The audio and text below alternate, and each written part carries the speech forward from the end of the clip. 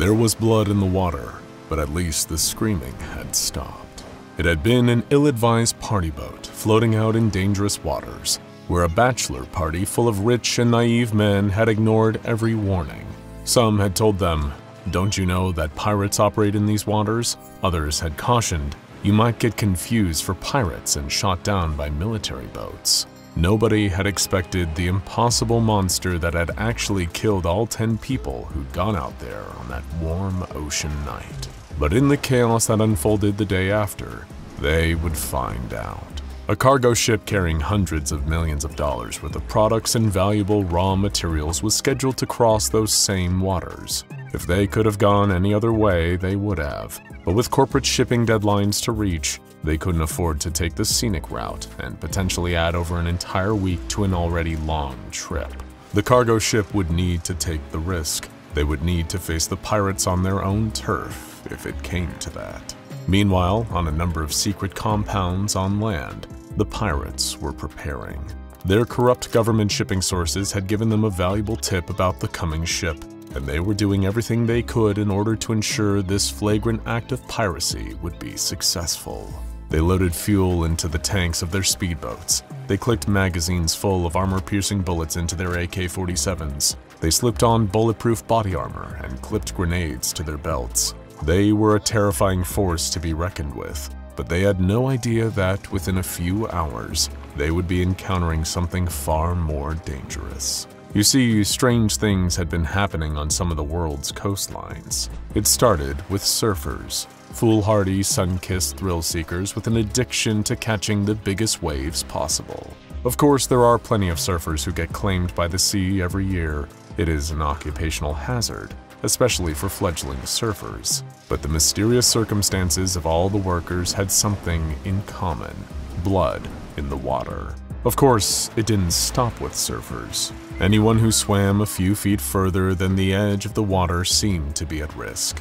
Lonely moonlight swimmers went first, but it didn't take long for whole families to start disappearing in the waves. A few here, a few there. Nothing that most people even noticed, just a whole bunch of unconnected, isolated tragedies. The sea is a cruel mistress, though when looking at these cases, nobody ever considered that something else entirely could be behind all these terrifying disappearances. But back to the cargo ship, making its way across the turbulent waters. And those waters were indeed turbulent, far choppier than the forecast had predicted.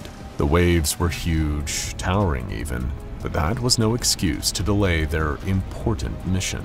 Their comms had recently received a communique from the local government about the missing party boat, and all its occupants, assumed dead the previous night. Pirates, most likely. The cargo ship had come prepared for this eventuality. The companies sponsoring their efforts had lost too much time and money to let their ships be sitting ducks, floating goodie bags for violent criminals. That's why they'd spent a little extra money on a precaution: heavily armed mercenaries patrolling the ship, ready to kill in order to protect their boss's products. The scene is set for a bloodbath, and certain things out there in the deep love a good bloodbath.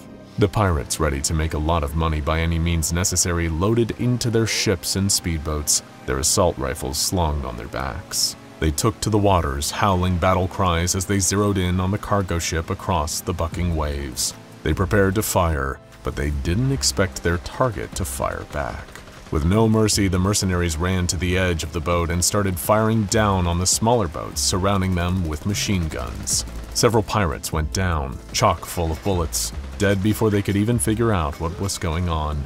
As their bodies sank amidst the waves, their blood floated on the surface like big, red plumes. While the pirates were shocked at the resistance, they weren't unprepared. You don't get to become the rulers of this particularly tough part of the ocean without being ready to give it even harder than you can take it. In accordance with this, the pirates loaded up the handful of RPGs they brought out with them and fired their deadly payloads at the side of the cargo ship. Boom, boom, boom. The ship was rocked by explosions, knocking over some of the many mercenaries standing on the hull. Some fell, screaming down into the water, where pirates quickly cut them down with bursts of ruthless gunfire.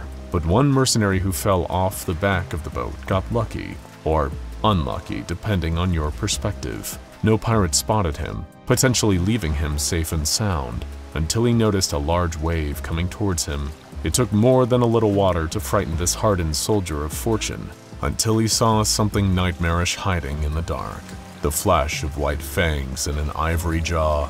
It hinged open and bore down on him as the wave prepared to crash. The mercenary screamed, and after the wave hit him, he was gone.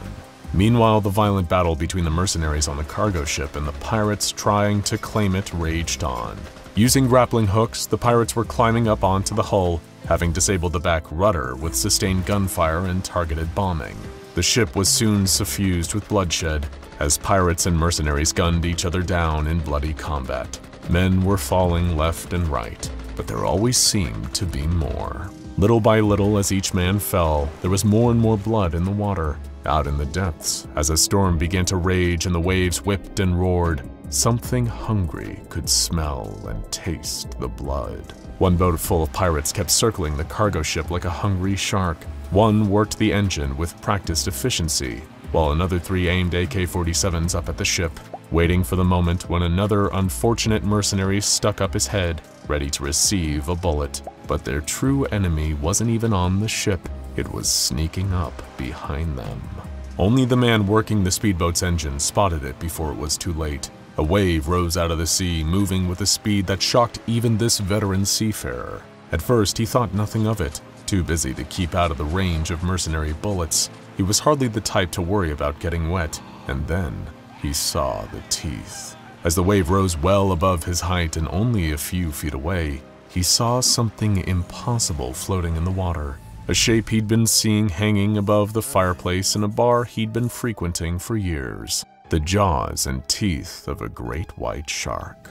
Perhaps it was just refuse from a dead shark floating in the water. That was the most reasonable explanation, right? But if that was the case, why would the jaws be spreading further apart as though ready to receive him? He screamed so loud that his crewmates first assumed he'd taken a bullet, but when they turned around, they saw the truth. A huge wave was crashing down on them, and they saw the teeth. Not just one set, the one that the engine man had seen, but a different set of teeth for each of them.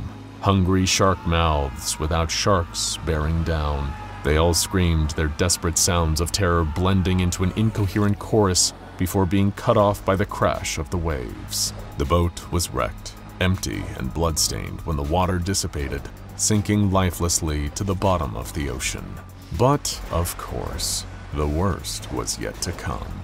The anomaly in the waves wasn't satiated. All the mercenaries and pirates it had taken so far were just the appetizer, and now it was ready for the main course. Everyone now on the cargo ship, pirate, mercenary, and sailor caught in between, who was fighting and even dying for money, had no idea what was coming. The wave rumbled and rose behind the ship, getting taller and taller and taller, until even the giant vessel looked like a toy boat in its wake. In the darkness of the wave, hundreds of pairs of gnashing shark jaws, the sharp edges of their teeth glistening, the wave fell upon the ship, sending flesh-eating water coursing through every nook and cranny. When the water cleared, there wasn't a single survivor. The ship, irreparably broken, sank to a metal graveyard down below. Nobody in the normal world would even know what happened. For those with a fear of sharks and deep water, this particular anomaly is a living nightmare, and one that the French division of the SCP Foundation has encountered with unsettling frequency. It's been recorded manifesting off a number of different coastlines, and who even knows how often it's manifested out in deeper waters. Despite its Euclid classification, containing this anomaly has been no mean feat. It's involved shutting down a number of coastlines completely on the pretense of animal research, the administration of Class A amnestics to witnesses and Class B amnestics to victims, as well as a complicated disinformation campaign to suppress photos and reports of the phenomenon online. But even with all of these containment procedures in place, many have still lost their lives to the jaws of SCP-054-FR, or the Great White Wave. By the Foundation's current estimations, recorded attacks by the Great White Wave have been fatal 68% of the time, with survivors often experiencing wounds consistent with those of an abnormally bad shark attack. In case our opening case study didn't clue you in, the Great White Wave is a set of ravenous shark jaws, most closely resembling the Carcharodon carcharias, or great white shark, manifesting inside ocean waves. Any waves over 4 meters tall can become a host to a Great White Wave event, with there theoretically being no upper limit to the size of a wave capable of causing this kind of anomalous catastrophe. The power of the Great White Wave's bite is also directly proportional to the size of the wave it manifests on too, meaning that in theory, a tsunami playing host to the Great White Wave could devour an entire town. While every attack that the Foundation has failed to prevent is, of course, a tragedy, the number of attacks has allowed the Foundation to uncover some extremely interesting data. For example, while attacks could happen anywhere at sea, they're most common in the 250-meter ocean radius around a coastline. When a human or non-aquatic animal is present in the attack zone, Great White Waves move at 3 times the speed of a normal wave in pursuit of its unfortunate prey. The Great White Wave isn't picky about its prey either. Divers, swimmers, and even aquatic vehicles like boats or jet skis have been devoured, though the waves seem to show a particular preference for surfers, which is gnarly in the typical sense, but not in the sense that surfers say it. The ghostly shark jaws will only become visible next to the part of the wave closest to the victim, meaning that they often aren't spotted until it's too late. But that doesn't mean it can't consume multiple victims at once. As you saw with the unfortunate sailors and pirates in our opening story, many sets of jaws can manifest in the case of having multiple victims to devour. The actual consumption occurs as the wave crashes down upon the victim, so the only recorded way to survive being on the wrong side of the Great White Wave is to dive into the water before the wave crashes. The French division of the Foundation conducted a series of experiments in hopes of understanding the dynamics of the Great White Wave, which had results both encouraging and disturbing. Based on non-anomalous sharks' ability to electromagnetically sense blood from extreme distances, the Foundation wanted to see if the same could be said for the Great White Wave. After pouring several liters of animal blood into the water of an affected area, they found that a Great White Wave regularly manifested within 2 minutes, crashing down and devouring the affected blood. However, an extension of this experiment found an alarming result. The same amount of human blood attracted a Great White Wave in under 60 seconds. Even a small amount of human blood attracted a Great White Wave significantly faster than a large amount of animal blood. Interestingly, non-anomalous great white sharks will rarely ever attack humans on purpose. Whenever they do, it's often because they mistook a swimming or surfing human for a seal, their natural prey. You'll often find that most shark attack victims are only bitten once, a common shark behavior known as a testing bite. Once the shark realizes that it isn't eating a seal, it will quickly move along. Yes, this probably won't make the person with a shark bite taken out of them feel any better, but the shark didn't truly want to eat them. Great white waves, by contrast, enjoy eating humans significantly more than animals. But that doesn't mean they won't eat all kinds of animals. Several maritime birds were eaten by a great white wave when they flew in front of the wave that was over 4 meters tall. We suppose the great white wave has never heard the salty old sea dog tale that it's bad luck to kill a seabird. The Foundation discovered a few useful things from their experiments. If you want to avoid getting eaten by the great white wave, you should avoid getting into the water if you're suffering from any kind of injury. Wounded people are 4 times as likely to be the victims of attacks, with the great white wave manifesting in less than 60 seconds. You can also improve your chances of surviving by following Sam Neill's advice from Jurassic Park.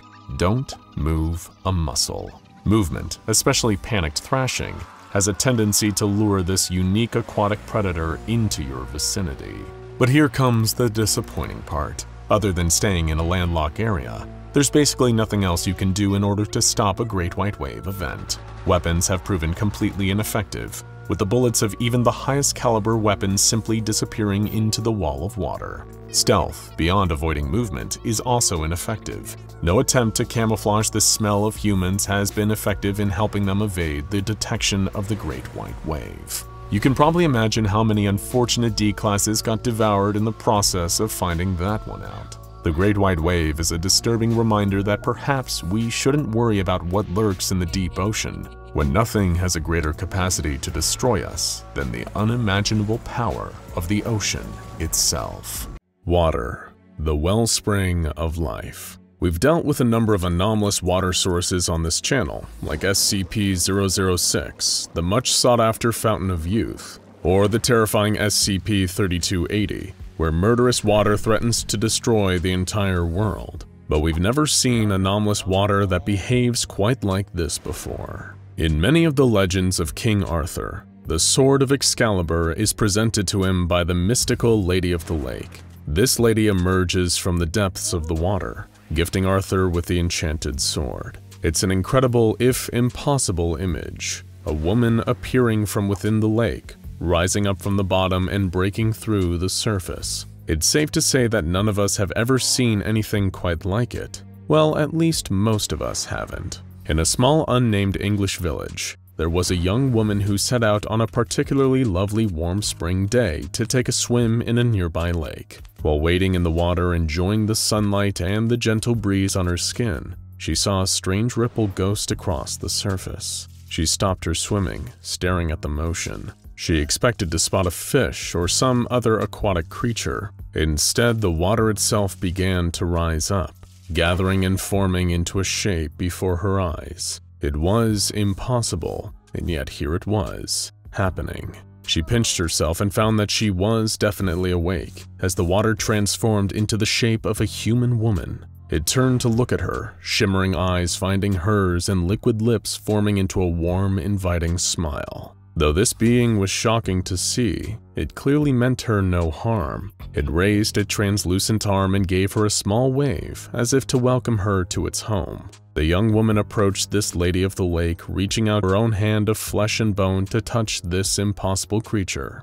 Just as her fingertips reached the water woman's own, the figure dissolved back into the lake with a splash. The young woman ran home, telling anyone who would listen about the incredible thing she had seen that day. Of course, no one believed her. That is, until word of her sighting reached the only people who might take her claim seriously, the SCP Foundation. They sent operatives to the lake, where they managed to capture the shape-shifting entity dwelling there. SCP-054, also known as the Water Nymph, is a being made up entirely of water, with an average volume of 90 liters. When it is out of a body of water, the being tends to adopt the appearance of a humanoid woman, though it is capable of taking on a variety of other shapes, including other humanoids, animals, and various inanimate objects. The entity is also capable of shedding its form and effectively disappearing into a given body of water. In order to avoid shrinking or possibly disappearing entirely from evaporation, SCP-054 is required to return to a larger body of water.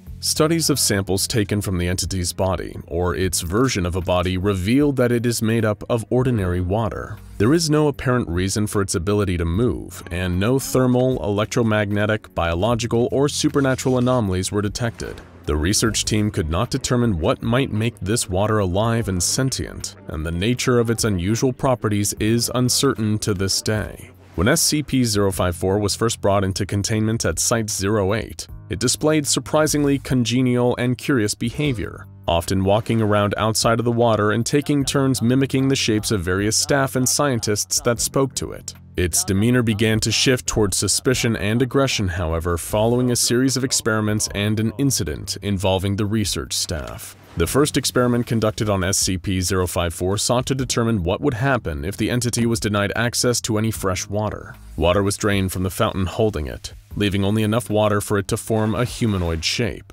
but no additional water in the basin to compensate for the effects of evaporation over time. SCP-054 became visibly frustrated as the water was being drained out of its enclosure. For the next few days, it enthusiastically greeted anyone who entered its containment facility, attempting to use a rapport and sense of familiarity to convince the person to provide it with more water. After it realized that this approach had no impact on the amount of water in its fountain, it became distant and even cold to anyone who attempted to speak to it. 054 only became friendly again once the water in its fountain was restored to a pre-experiment level. Next, the research team opted to test SCP-054's reaction to extreme temperatures, particularly extreme cold. The temperature of the containment facility was slowly dropped until the room fell below the freezing point of water. As the temperature dropped, 054 became sluggish and exhausted. It lost its ability to shift between forms, remaining locked in its preferred humanoid female shape.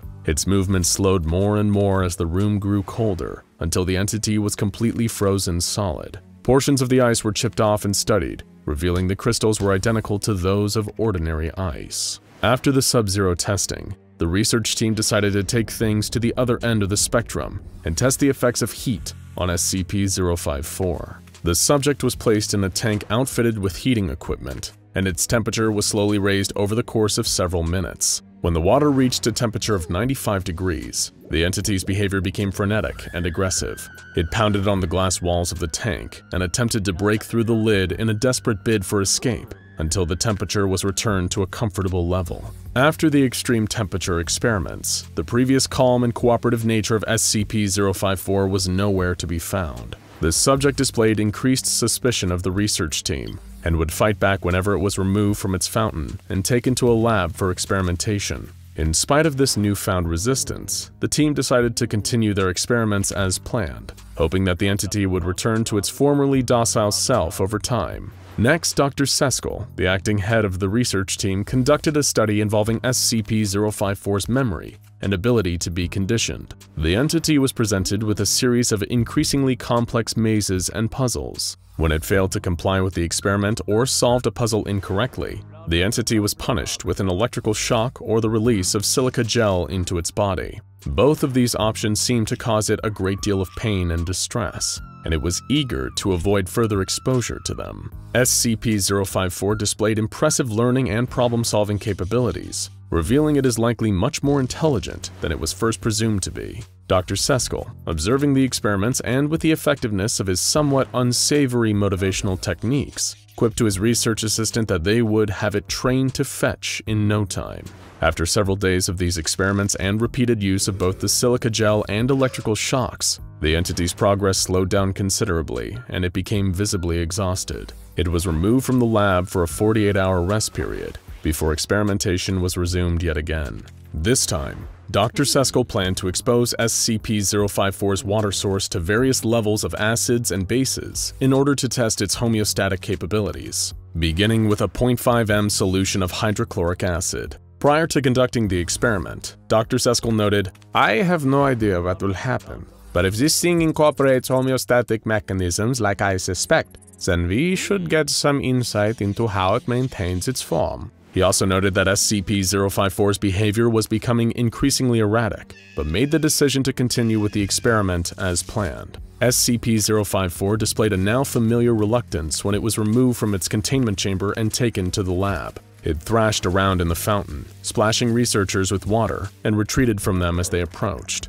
In spite of its efforts, however, it was removed from its fountain and placed in the experimental tank. The solution of hydrochloric acid was then dripped into the tank, and then all hell broke loose. As soon as the acid touched the surface of its water, SCP-054 became incredibly distressed. It formed into the shape of a human face, eyes wide, mouth open in a silent scream of rage and pain. The water churned so aggressively that the lid of the tank was shaken loose, allowing it to escape the boundaries of its containment. The water formed into two large hands, which shot out of the tank and grabbed the two nearest researchers, pulling them into the water and exposing their skin to the acid now present there. As the men scrambled to drag themselves back out of the tank and their colleagues were busy helping them, SCP-054 took on its usual humanoid form and ran for the door. It then collapsed into a puddle, slipped under the crack in the bottom of the door, and made its way down the hall. It was apprehended roughly 10 minutes after its escape by a team of guards, who froze it using canisters of liquid nitrogen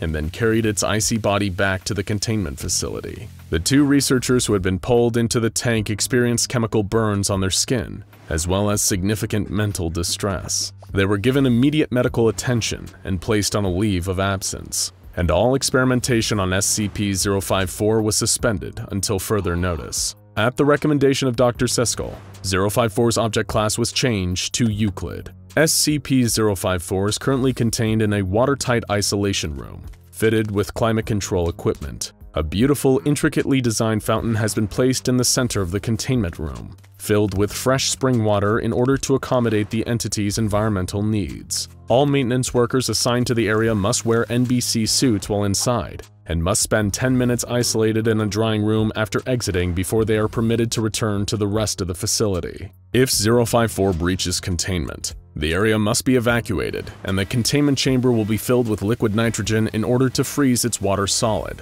As the entity is highly sensitive to the conditions of the water that houses it, chemical levels and volume of the water in the fountain must be monitored on a regular basis and kept at optimal levels for the health of SCP-054. During the course of its containment following the incident around the acid-base incorporation experiment, 054 has developed a distrust of men, as the researchers handling that experiment were primarily male. In order to prevent future incidents and keep SCP-054 calm, no male staff are to be assigned to the team monitoring its containment unit. Because 5 years have passed since the last incident involving SCP-054, its object class has been changed from Euclid to Safe, on the recommendation of the lead researcher assigned to its case. Of course, caution should still be exercised while interacting with the entity. This is the SCP Foundation after all, and just because a moderate amount of water is good for you, doesn't mean you can't still drown. Experimentation on SCP-054 has resumed, though this time its boundaries are being honored, and it is allowed adequate time to rest and recuperate between experiments. All use of punishment in order to motivate the entity has been suspended, as it has shown itself to be more than willing to cooperate if it is treated with respect. Like all of us, it responds far better to kindness than it does to fear and intimidation. It doesn't just take on the appearance of a person, it has thoughts, feelings, and the urge to defend itself when threatened. So think twice next time you find yourself swimming in a random body of water. You should be mindful of what might be living in there. Not just of the fish, the algae, and the tiny water bugs, but of the invisible, intelligent, impossible creatures that might be swimming in there with you, or even make up the very water itself. It was just a job. You were meant to be mopping floors and cleaning toilets at the Johnston Labs and Pharmaceuticals Research Center for minimum wage, and you were happy about it, grateful for any kind of employment. You didn't even know that the company signing your checks was the SCP Foundation, an organization dedicated to securing and containing anomalies and protecting humanity from their negative effects at any cost. And today, you're going to find out exactly how steep that cost can be. The Johnston Labs and Pharmaceuticals Research Center isn't actually a research center at all. It's a Foundation front business, with a building solely dedicated to the containment of a single anomaly, SCP-3700. But again, you're just the janitor. It's not like they would bother telling you what's being contained here. If it breaks out, you won't even know what's killing you until it's too late. It begins like most classic horror stories on a dark and stormy night. You're mopping up a silent hallway, whistling a little tune to yourself, when rain starts hammering down on the window next to you. Not long after, you see a bolt of lightning split the distant sky, followed by an immense thundercrack. Soon after, you hear screaming and panicking from below, frantic footsteps, then the flashing lights and sirens. You think back to your employee orientation. These flashing lights and wailing sirens can only mean one thing: containment breach. You run for it, not even knowing what you're running from. You bring your mop and bucket with you, perhaps just out of habit. You seek refuge in the only place in the facility that truly seems to belong to you, the broom closet. The alarm blares as you lock yourself in the closet. You're shaking with terror and can hear the screaming of your colleagues. You hear more noises. Running, scrambling, a wet dripping sound, gunshots, and then silence. All this time you can't help but wonder, why isn't anybody coming to help us? After a while, the only thing you can hear is the rain and the distant thunder. It's been hours. You've only managed to stave off dehydration by drinking the filthy water from the mop sink, but at least it seems like the chaos outside has died down. Carefully, you open the door and peek out of the closet. Darkness, but no detectable movement. Now's your chance and you make a break for it, creeping down the hall. The dark hallway is suddenly lit up by lightning, and you can see that there are bodies everywhere. You step over the corpse of Dr. Cawthron, one of the few scientists working here who actually knew your name. If you can make it to the security office, you might be able to radio for help, or maybe access a computer terminal. On the way to the office, you hear another horrific scream start to echo through the complex before it's cut off by a thunderclap. You have to ignore it though, and push on. When you enter the security room, you see that the head security officer, Nichols, is already dead. His body has been cut open from neck to groin, gutted. The anomaly, whatever it is, has already been here. You access the computer terminal and open the file for SCP-3700. You're warned that as janitorial staff, you have level 0 clearance, and as a result, information will be omitted from the files you access. It doesn't matter. You press on and open up the file. Both the object class and the description have been redacted. You can only see the special containment procedures. They dictate that 3280 is to remain contained at the Johnston Labs and Pharmaceuticals Research Center until long-term containment procedures can be drawn up. If the entity ever reaches beyond sublevel 2, the facility enters full lockdown mode. Not even information is allowed in or out of the facility, as this could result in an XK class end-of-the-world scenario. In other words, nobody is coming to save you. The only other information on the page is a picture of a lightning storm, much like the one you find yourself in right now. Lightning flashes in the hall. You dart around paranoid, knowing the anomaly could be anywhere. All you can hear now is the quiet drip, drip, drip of blood coming from the body of Security Officer Nichols. Whatever this thing had done to him looked painful. You try to remember him as he was in life, and then a revelation hits you. A security officer probably has a lot better clearance than a janitor. You feel around Nichols' mutilated torso until you find his keycard. Thankfully, Nichols was the kind of guy who'd write his password on the underside of this card so he wouldn't forget it. You easily gain access to the Foundation servers with his login credentials. You now have level 2 security clearance. The terminal gives you the option to view security footage taken throughout the site. You're given access to every camera still working after the containment breach and the subsequent carnage. You select the camera feed for the second floor barracks. There you see researcher Jensen hanging from a makeshift noose attached to his bunk. There's a puddle underneath his corpse. You access the feed from the second floor east wing. There you see Dr. Emmanuel stumbling down a dark corridor. His movements are oddly listless, like he's in a trance. Suddenly there's another flash of lightning and a crack of thunder. Dr. Emmanuel clutches his gut in pain and crumples to the floor.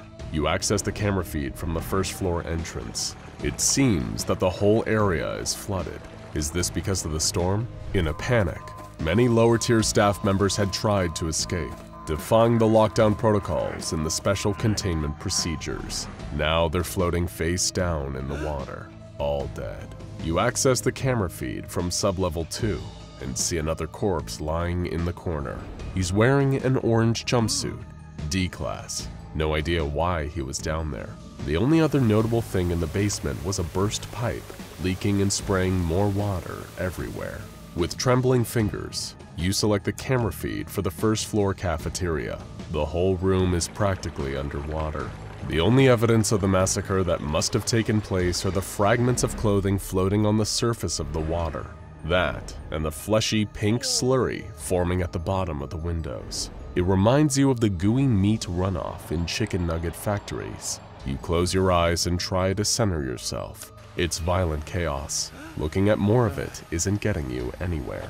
Instead, you put those new level 2 security access credentials to good use and hop back onto the file for SCP-3700. You think to yourself, there has to be something I can use on here. But even as you wait for the file to load, some part of you knows that time is running out for you. Perhaps it's the stress, or the fear, or the filthy mop water you drank, but you're feeling the pressure start to mount, physically. Your stomach is beginning to ache. You can see blurry shapes moving in the corners of your eyes. It's getting harder to focus your vision, and harder still to quiet the terrified voices in your mind. But you can't get up, not without knowing what is doing this to you. The containment class for SCP-3700 is now declassified, Euclid, and once more, the special containment procedures have altered too. They now explain that every week, a new member of D-Class personnel is to be deposited into the entity's lair in sublevel 2 through Subterranean Access Point Gamma. The D-Class, or more accurately, the Sacrifices, are to be told lies about why exactly they need to descend to the lowest point in the facility. They're even given a working flashlight and a defensive nightstick. to create the illusion that the Foundation expects them to ever return from the depths. Little do they know, they also have a tiny transmitter sewn into their jumpsuit. This broadcasts a frequency that will attract an eager SCP-3280 to the D-Class's location, like a dinner bell only it can hear. The file specifies that SCP-3280 always prefers live prey. Well, at least that explains the dead D-Class in Sublevel 2, you think, hoping that it will somehow overwhelm the dizziness you're feeling, or the nagging pain in your gut. You read on. Somehow the file's tone becomes even more severe. It says that failure to maintain the containment of SCP-3280 will not only trigger a lockdown, it will always call in the intervention of 2 different mobile task forces, MTF Iota-12 the Silencers, and Tau-4, also known as Water Everywhere. If 12 hours pass from the point of initial containment breach and the O5 Council hasn't been given the all-clear signal by one of these teams, preparation begins for an imminent XK-class end-of-the-world scenario. Just reading the words sends you into a cold sweat. End of the world? What on earth is this creature? Finally, you reach the description. You get to find out what this horrifying entity actually is. But the last thing you expect is the first sentence in the file to read, SCP-3280 is a sapient entity composed of a fluid physically identical to water, capable of traveling roughly 2.5 kilometers per hour. It's water. It's literally a living, thinking blob of water. As you read on, the concerning details pile up. Any water that the anomalous SCP-3280 water touches, it integrates it into its own mass. But anytime water is separated from this mass, it remains anomalous and continues to act independently. When the creature was first discovered, it was a mere 66.4 liters in volume. Now it's around 2,500. The water infected by SCP-3280 is hostile to all humans, and not just in a defensive manner.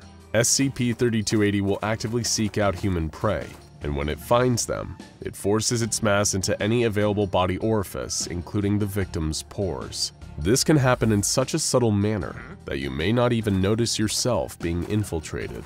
But below this, the file has a list of symptoms for those experiencing 3280 infiltration: loss of motor control, weakening of the micturition reflex, visual hallucinations, and abdominal pain. As you read the words, your stomach gives another painful churn, almost like something is moving around inside of you. It's all coming together. You read on. The file states that SCP-3280 is so difficult to contain because it exhibits claustrophobic tendencies. Anytime it's placed inside a container, whether organic or inorganic, it escapes with pressurized water jets that travel at over 255 miles per hour. If the water is inside a human, it may literally explode out of them, killing them in the process. Your jittering eyes turn to the gutted body of Security Officer Nichols. It all makes sense now. Everything is becoming clearer as the pain in your stomach builds in its intensity. The file goes on to say that if SCP-3280 escapes Sublevel 2, it may be impossible to contain again. If 3280 ever escaped the site proper, it would indeed cause an XK-class end-of-the-world scenario to unfold, as 3280 merged with our water cycle and destroyed all of humanity on a global scale. It would become truly impossible for anyone to escape. You can't read anymore. The pain in your stomach is unbearable. You jerk from your seat and stumble out into the hall, doubled over in agony. You can feel it pulsing in there, fighting its way out. It must have gotten in through the filthy mop water you were drinking. You didn't even know it, but your fate has been sealed for hours. You've been a dead man walking. The hum of pain builds in your ears and renders you almost deaf. All you can hear is the pattern of rain and distant thunder. You collapse against the glass, feeling the coolness of it against the skin of your face. And in that moment, you see the water droplets on the window pane reverse direction. They're slithering up the glass towards your face in defiance of gravity. Then you realize it's all over. And not just for you. SCP-3280 has escaped. It's out there, and it's going to drown the entire world. As you collapse to your knees and prepare to be torn apart from the inside, your final thought is that at least you won't be alive to see it. You're right in the middle of one of the hottest summers on record. The days are filled with bright, scorching sun and searing heat, and you've been laying around with your air conditioning on full blast just to try and cool yourself off. Sadly, it's not really working, and the heat is becoming way too much. But then you remember there's this married couple that lives near you, with no kids, and they happen to have a swimming pool in their yard. Normally they keep to themselves, they'd never let you use their pool, but they've gone out of town for a few days. Besides, the heat is killing you. You're sure that the neighbors wouldn't mind if you just took a quick dip, as long as you clean up after yourself. They probably wouldn't even notice you were even there. Cautiously, you make your way to their house. It's an unremarkable place similar to most of the other houses in this suburb of New Mexico. After checking that there's nobody else around, you climb the 2-meter-high cinder block wall that stands around the back garden. As you drop to your feet, sweaty and panting from the unrelenting summer heat, you see it. The pool. Your salvation. Water never looks so appealing. Immediately, you step barefoot across the sun-scorched tiles and sit on the edge, legs in the water. It's cool and refreshing, perfect for a day as hot as today. You're already changed and wearing your swim trunks, so it doesn't take long for you to paddle out to the middle of the pool, letting that chilled, clean water cool you off. As you're taking a dip, you notice the pool's jets turning on automatically. It's a little bit odd, but you shrug it off. That couple clearly shelled out for a pool with a lot of fancy bells and whistles. But extra features aren't why you're here. You came because if you didn't, then you could have melted under all that sunlight. Floating on the surface of the water, you relax with your arms behind your head and close your eyes. You don't have time to realize that coming here was a mistake. Instead, you start to feel relaxed, so calm, so tranquil. You're one with the water around you now. It's almost as though you could just disappear. So, you do. The police never find any trace of you. Everyone else simply writes it off as a random disappearance. There's not even so much as a scrap of your body left in the pool. Just the clear, clean water. Why? Because the swimming pool you decided to take a cooling dip in wasn't an ordinary pool. It was SCP-242. But don't worry. You won't be the last to make that costly mistake. What you didn't know is that the married couple who live in that house are secretly a pair of SCP Foundation doctors. The house isn't even theirs. The Foundation procured it after the former owner, a retired out-of-state landlord, strangely vanished. He had been struggling to find anyone to rent the place, so he eventually decided to give up on the property game and move in there himself. After 3 days, he was never seen again. Now that house has only one rule that must be followed above all else. Do not swim in the pool. SCP-242 is, at least to the untrained eye, just an average swimming pool. A decent 9 meters in length, 4.5 wide, and it holds around 53,000 liters of sterile pool water. Like we mentioned before, it's even got some nifty features like water jets, a dual waterfall, and a built-in vacuum unit for sucking out any impurities. And we mean any impurities. You see, SCP-242 does go by another name, the self-cleaning pool. And while that might not sound as foreboding or dramatic as the Scarlet King or the Wendigo Skull or the horrifying nasty dude of ultimate badness, okay, we made that last one up, we can assure you that you don't ever want to suffer the fate of taking a swim in this pool. There was an incident a while ago, recorded by the Foundation through a secret hidden camera. The house where SCP-242 can be found had been left vacant for a time,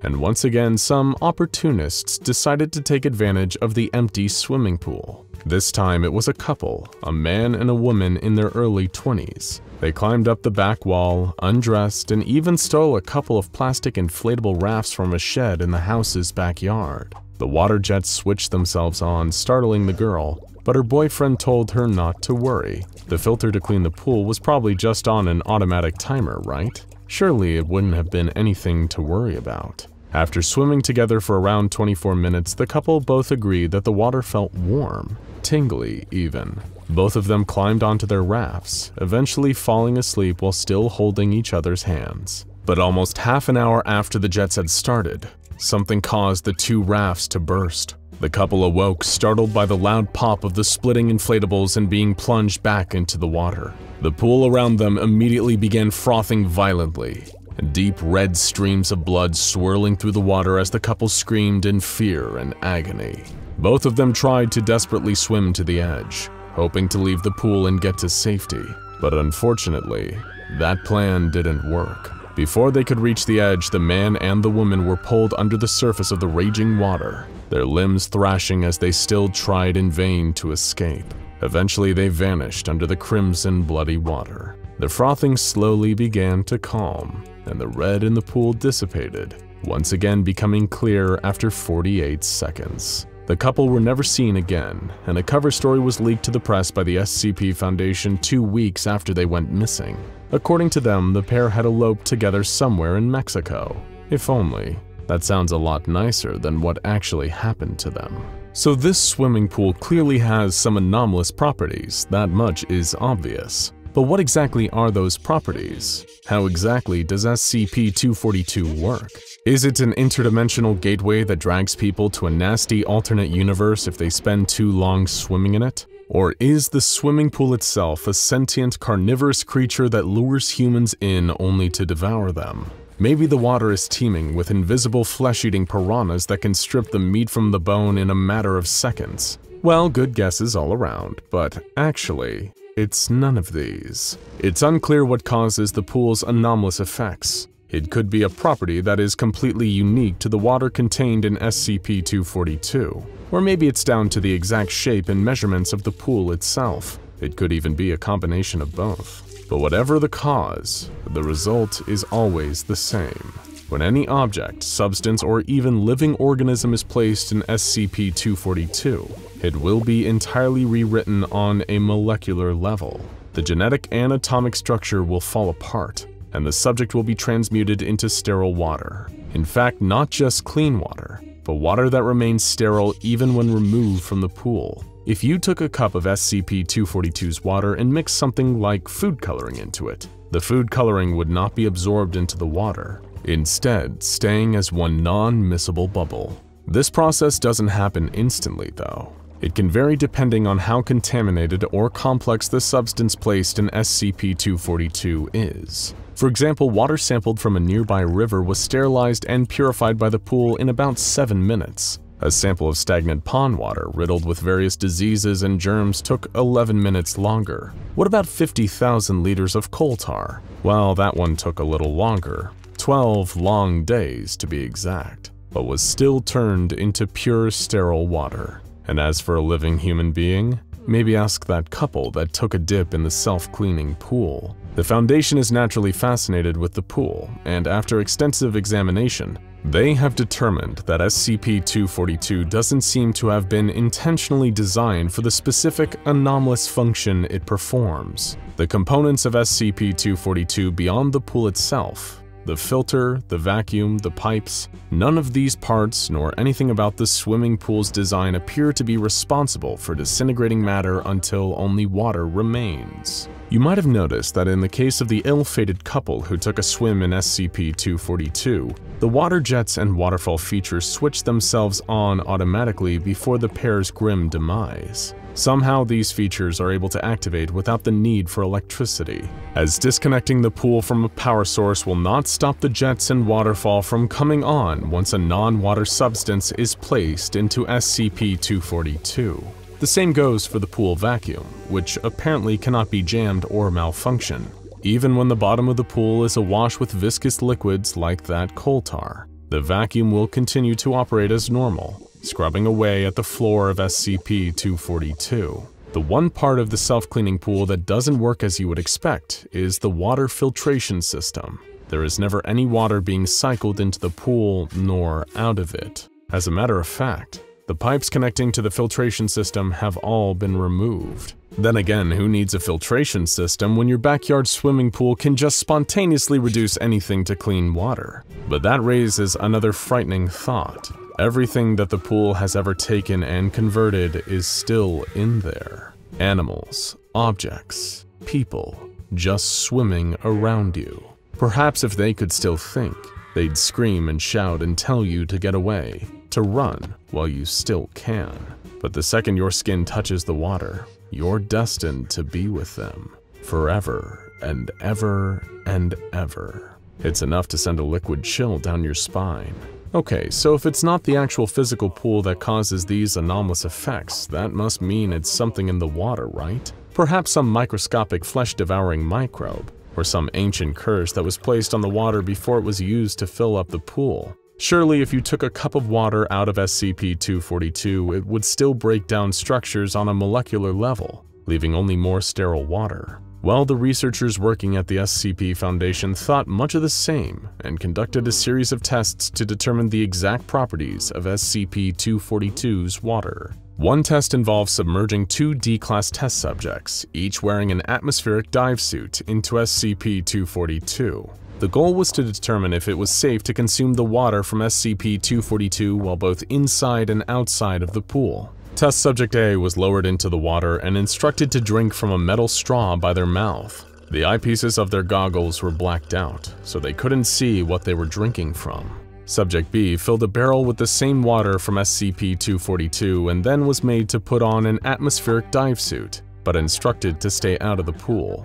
Test Subject A was told to drink directly from the pool, remarking that the water was warm and had a bit of a noticeable chemical aftertaste, but was otherwise normal.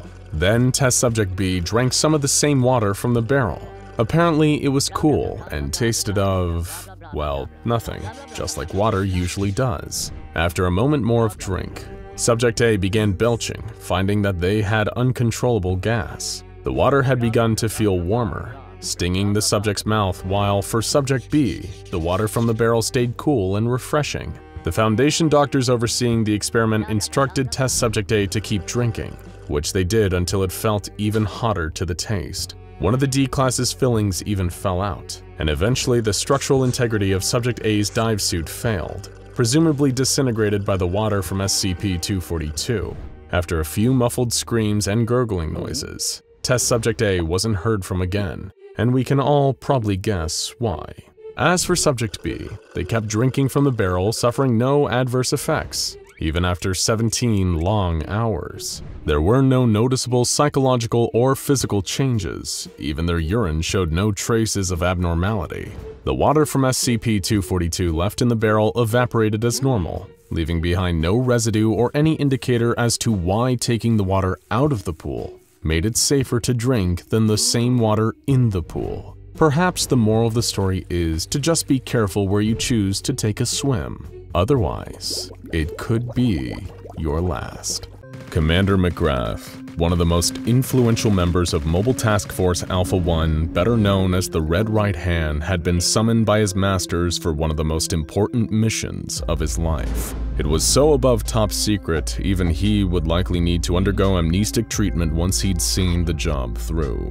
It comes with the territory when you're dealing with SCP-006. The Red Right Hand is no ordinary mobile task force either. They were the personal enforcers of the O5 Council, the 13 most powerful members of the SCP Foundation, and by extension, some of the most powerful human beings on Earth. Commander McGrath stood before the assembled council, trying to suppress the tremors of fear and awe running through him. He'd gone toe-to-toe with SCP-076 Abel, one of the finest humanoid warriors ever known, during one of his many containment breaches. He led strike forces after a fleeing SCP-682, the hard-to-destroy reptile, after it escaped its acid tank and began charging towards the nearest populated area intent on causing mass death. He'd personally taken out more people than you've probably ever met, all at the behest of his Foundation superiors. And yet, standing right here before them, he couldn't help feel a twinge of deep terror. It was like staring right into the face of God and waiting for it to blink. With his well-honed military observation skills, he noted that O5-2 wasn't among the council this time, but he knew better than to ask why. He was employed to take orders, not to ask questions. And this time, his orders were something special. He wasn't given any more information than this. McGrath, we need you to lead an elite team to Astrakhan in Russia on the double. Procedure 006 is now in effect. You know what to do. McGrath nodded. He'd been prepared for this day. His predecessor, Commander Richards, had only needed to enact Procedure 006 once in his long and storied career with the Red Right Hand. It was truly a once-in-a-lifetime assignment, and now the torch had been passed to him. The only question was whether he'd be up to the task. But McGrath didn't have time to ponder on this question. Time was of the essence. First, he needed to assemble a team, small but focused. Loyal men who'd keep their heads down, complete the mission, and take the forbidden knowledge no further than the bounds of said mission. McGrath selected 3 operatives, Bennett, DiMaggio, and Stewart, all of whom had proven valuable assets in prior missions. They would be the ones to accompany him on this most valuable and secretive of directives, Procedure 006. But before they could execute the mission itself, they needed to be trained, briefed, and fitted with the proper equipment. For a mission this sensitive and dealing with an anomaly as deadly as SCP-006, they needed to wear modified Class 6 B&C suits. These are the ultimate total exclusion hazmat suits, designed specifically by the SCP Foundation.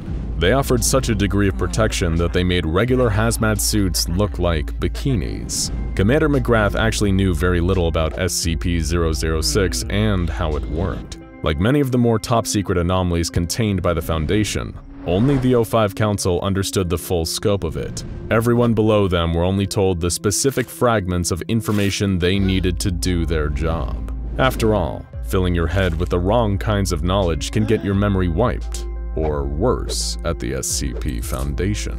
SCP-006, as far as Commander McGrath knew, was the more traditional kind of toxic. He'd been briefed using the SCP-006-B info pack, a heavily redacted description of SCP-006. Safe class, liquid in nature, but one of the most toxic substances known to man. It made mercury and uranium look like a glass of mineral water, and more dangerous still, if someone came into contact with even the tiniest quantity of SCP-006's liquids, they would not only be marked for certain death, they would also become a vector for transmission, a veritable plague rat, a walking danger to all mankind. That's why the Class 6 B&C suits needed to be tested. McGrath, Bennett, DiMaggio, and Stewart suited up in a secure Foundation training facility and fully submerged themselves in a training pool. This was how they made sure that there were no vulnerabilities in the suits. If any bubbles were generated, it meant there was a leak. And if there was a leak, then the person wearing the defective suit was as good as dead when they reached the real 006. Lucky for them, no leaks. They were ready to proceed to the next stage of the mission, making their way to Astrakhan, Russia, where SCP-006 was contained. The pressure was on, with the Council growing more impatient by the moment, so they needed to make the journey immediately. Every minute counted, and Commander McGrath was painfully aware of the time slipping away. Though he couldn't possibly fathom why they'd need a toxic chemical like this with such urgency, they made their journey in a covert cargo plane. It was beyond important to keep all Foundation activity around SCP-006 under wraps. A number of groups of interest cells were active in the area, including the Church of the Broken God and the Serpent's Hand. And if ever the dreaded Chaos Insurgency caught wind of SCP-006's existence and triangulated its location, the damage it could do would be unprecedented. That's why nobody but the O5 Council could truly be trusted with this almost sacred knowledge. When they touched down in Astrakhan, they met with a Foundation courier who would take them on the final leg of their journey to the Foundation site, roughly 60 kilometers west of the town. McGrath and his team had no idea what they were headed towards, or the insane history of the land they traversed, all because of SCP-006. The Foundation had first become aware of the anomaly back during the 19th century, but were unable to gain control of it until 1991. Due to it being fiercely guarded by a procession of territorial Russian rulers. The blood of hundreds of thousands had been spilled on this land in the historic wars and conflicts over SCP-006. So many had wasted their entire lives unsuccessfully trying to find it. During the several-hour car trip to the site, Commander McGrath had no idea of the true value of the anomaly he and his small team were heading towards. But he would, in time, though an innocent would have to die first. The courier dropped the 4 operatives off outside an abandoned chemical plant in the sticks, far from what anyone would call civilization. It was the kind of industrial decay you could expect in the Badlands of rural Russia, a huge complex weathered and broken by time. But what the untrained observer wouldn't realize is that the plant was actually full of heavily trained and even more heavily armed Foundation security personnel. As McGrath's team approached the building, they had no less than 8 sniper rifles pointed at them from various vantage points within the plant, just to be safe. The Foundation couldn't afford to take any chances with SCP-006. They arrived at the gate and provided their clearance credentials. They were envoys, here on behalf of the O5 Council themselves, and if they weren't allowed to complete their mission, then the 006 personnel would have the death of a council member on their hands. With that, the team was given a free pass into the site, under close observation. Anyone seeking to interface SCP-006 was forced to do so under almost microscopic scrutiny. Even when inside the building,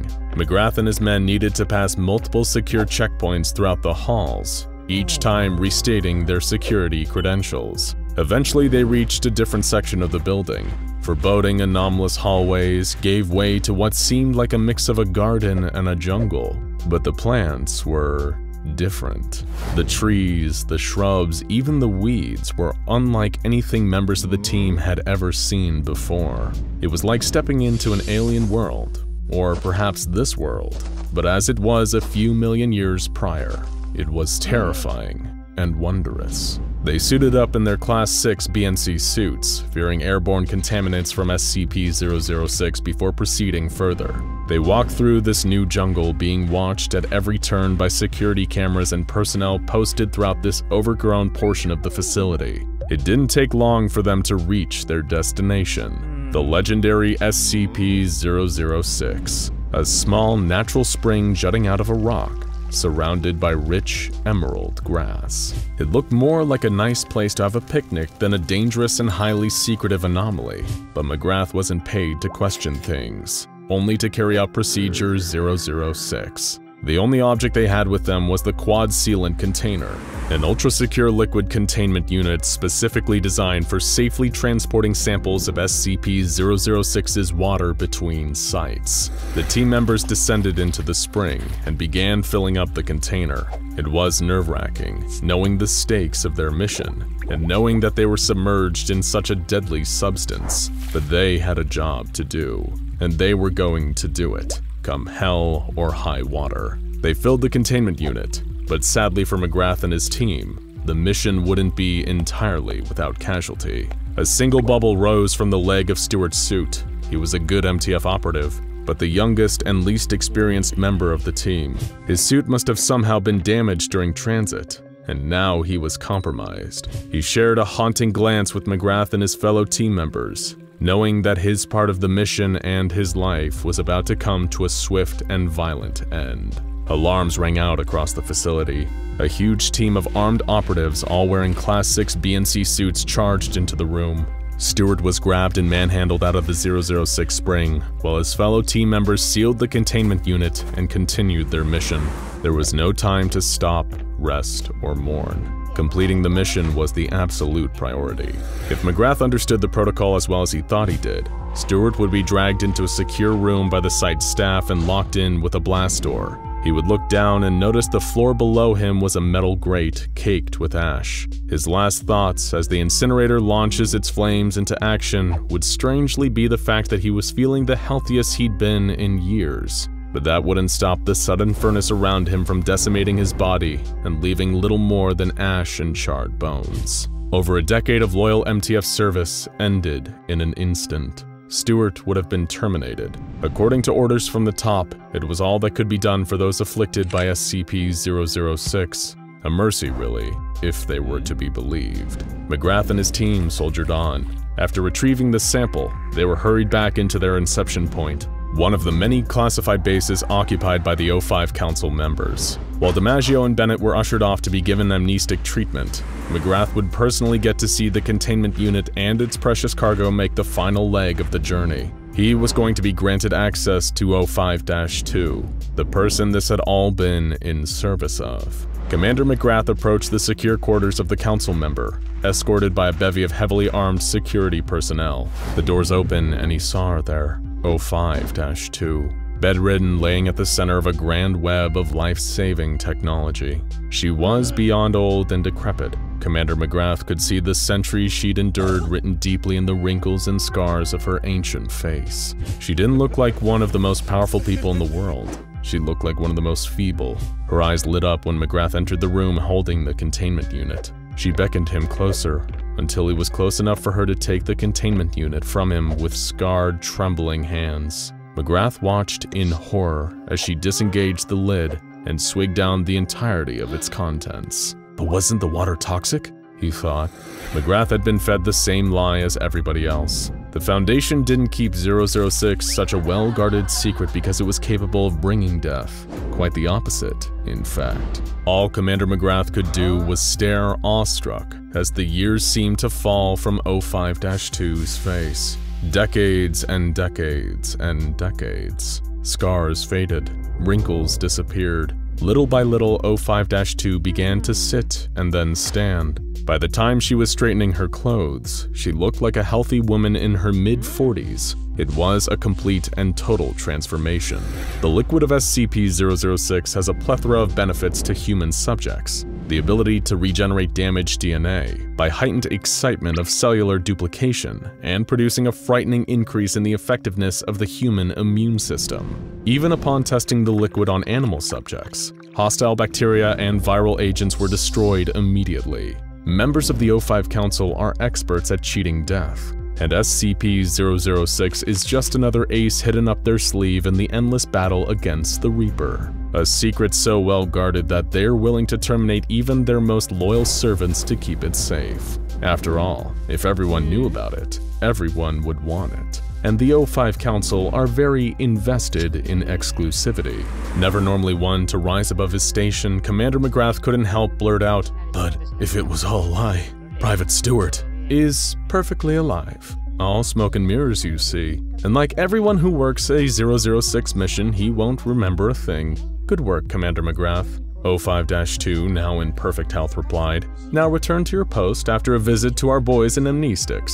There's still plenty to be done and we can't afford to dilly-dally. After all, you're not getting any younger. Sometimes certain situations in life have you wishing for a quick way out. Waiting to have a meeting with your boss, heading into an important test, or getting ready to have an awkward conversation with a romantic partner who just texted that, "We need to talk." All of these can be pretty hard to deal with. In times like these, it can be easy to want to run away. We feel a part of ourselves saying that it would just be better to just bail out as quickly as we can. But just because choosing to make an exit is often the quickest way to avoid a problem, that doesn't always mean it's the best solution. Especially when your means of escape venture into the world of the anomalous. Sometimes you have to face things head on. But if you are still really in need of a quick way out, then SCP-120 might just be what you're looking for. But don't say we didn't warn you. Now, hear us out. Yes, we know that it's a children's paddling pool. You might have even owned one yourself back in the day. When the warm summer months came rolling around, your younger self would have begged your poor parents to spend several minutes in the sun's glaring heat, breathlessly inflating a pool just like it, then filling it with water from the garden hose. All so that you could put on your water wings, have a splash around for an hour or two, then go inside to dry off. The result? Leaving the water in that paddling pool to go stagnant as it got left outside in the summer sun, filled with dirt, leaves, and mosquito larvae, while you decided that air conditioning in Super Mario was a better way to spend your time. But SCP-120, as will likely come as no surprise, is no ordinary children's paddling pool. Sure, it might look like an ordinary paddling pool at first. Pastel pink in color, only 2.5 meters in diameter, and less than a meter tall. It's even made out of that same typical flimsy plastic that needs to be inflated with air to hold its shape. You know, the kind that absorbed all the heat from the sunlight while your younger self was out there splashing around, just waiting to burn your skin at the slightest touch. But the first key difference between SCP-120 and the pool you had while you were growing up is, well, this one is indestructible. Despite being made from common Earth plastics, SCP-120 cannot be damaged or destroyed by any conventional means. Though the material it is made from will still flex when pressure is applied and is soft to the touch, it also possesses an anomalous tensile strength. In other words, SCP-120 cannot be ripped, stretched, or otherwise destroyed like an ordinary paddling pool can. And the SCP Foundation would know. They've destroyed their own fair share of paddling pools in the research labs. Okay, so SCP-120 is an indestructible child's paddling pool.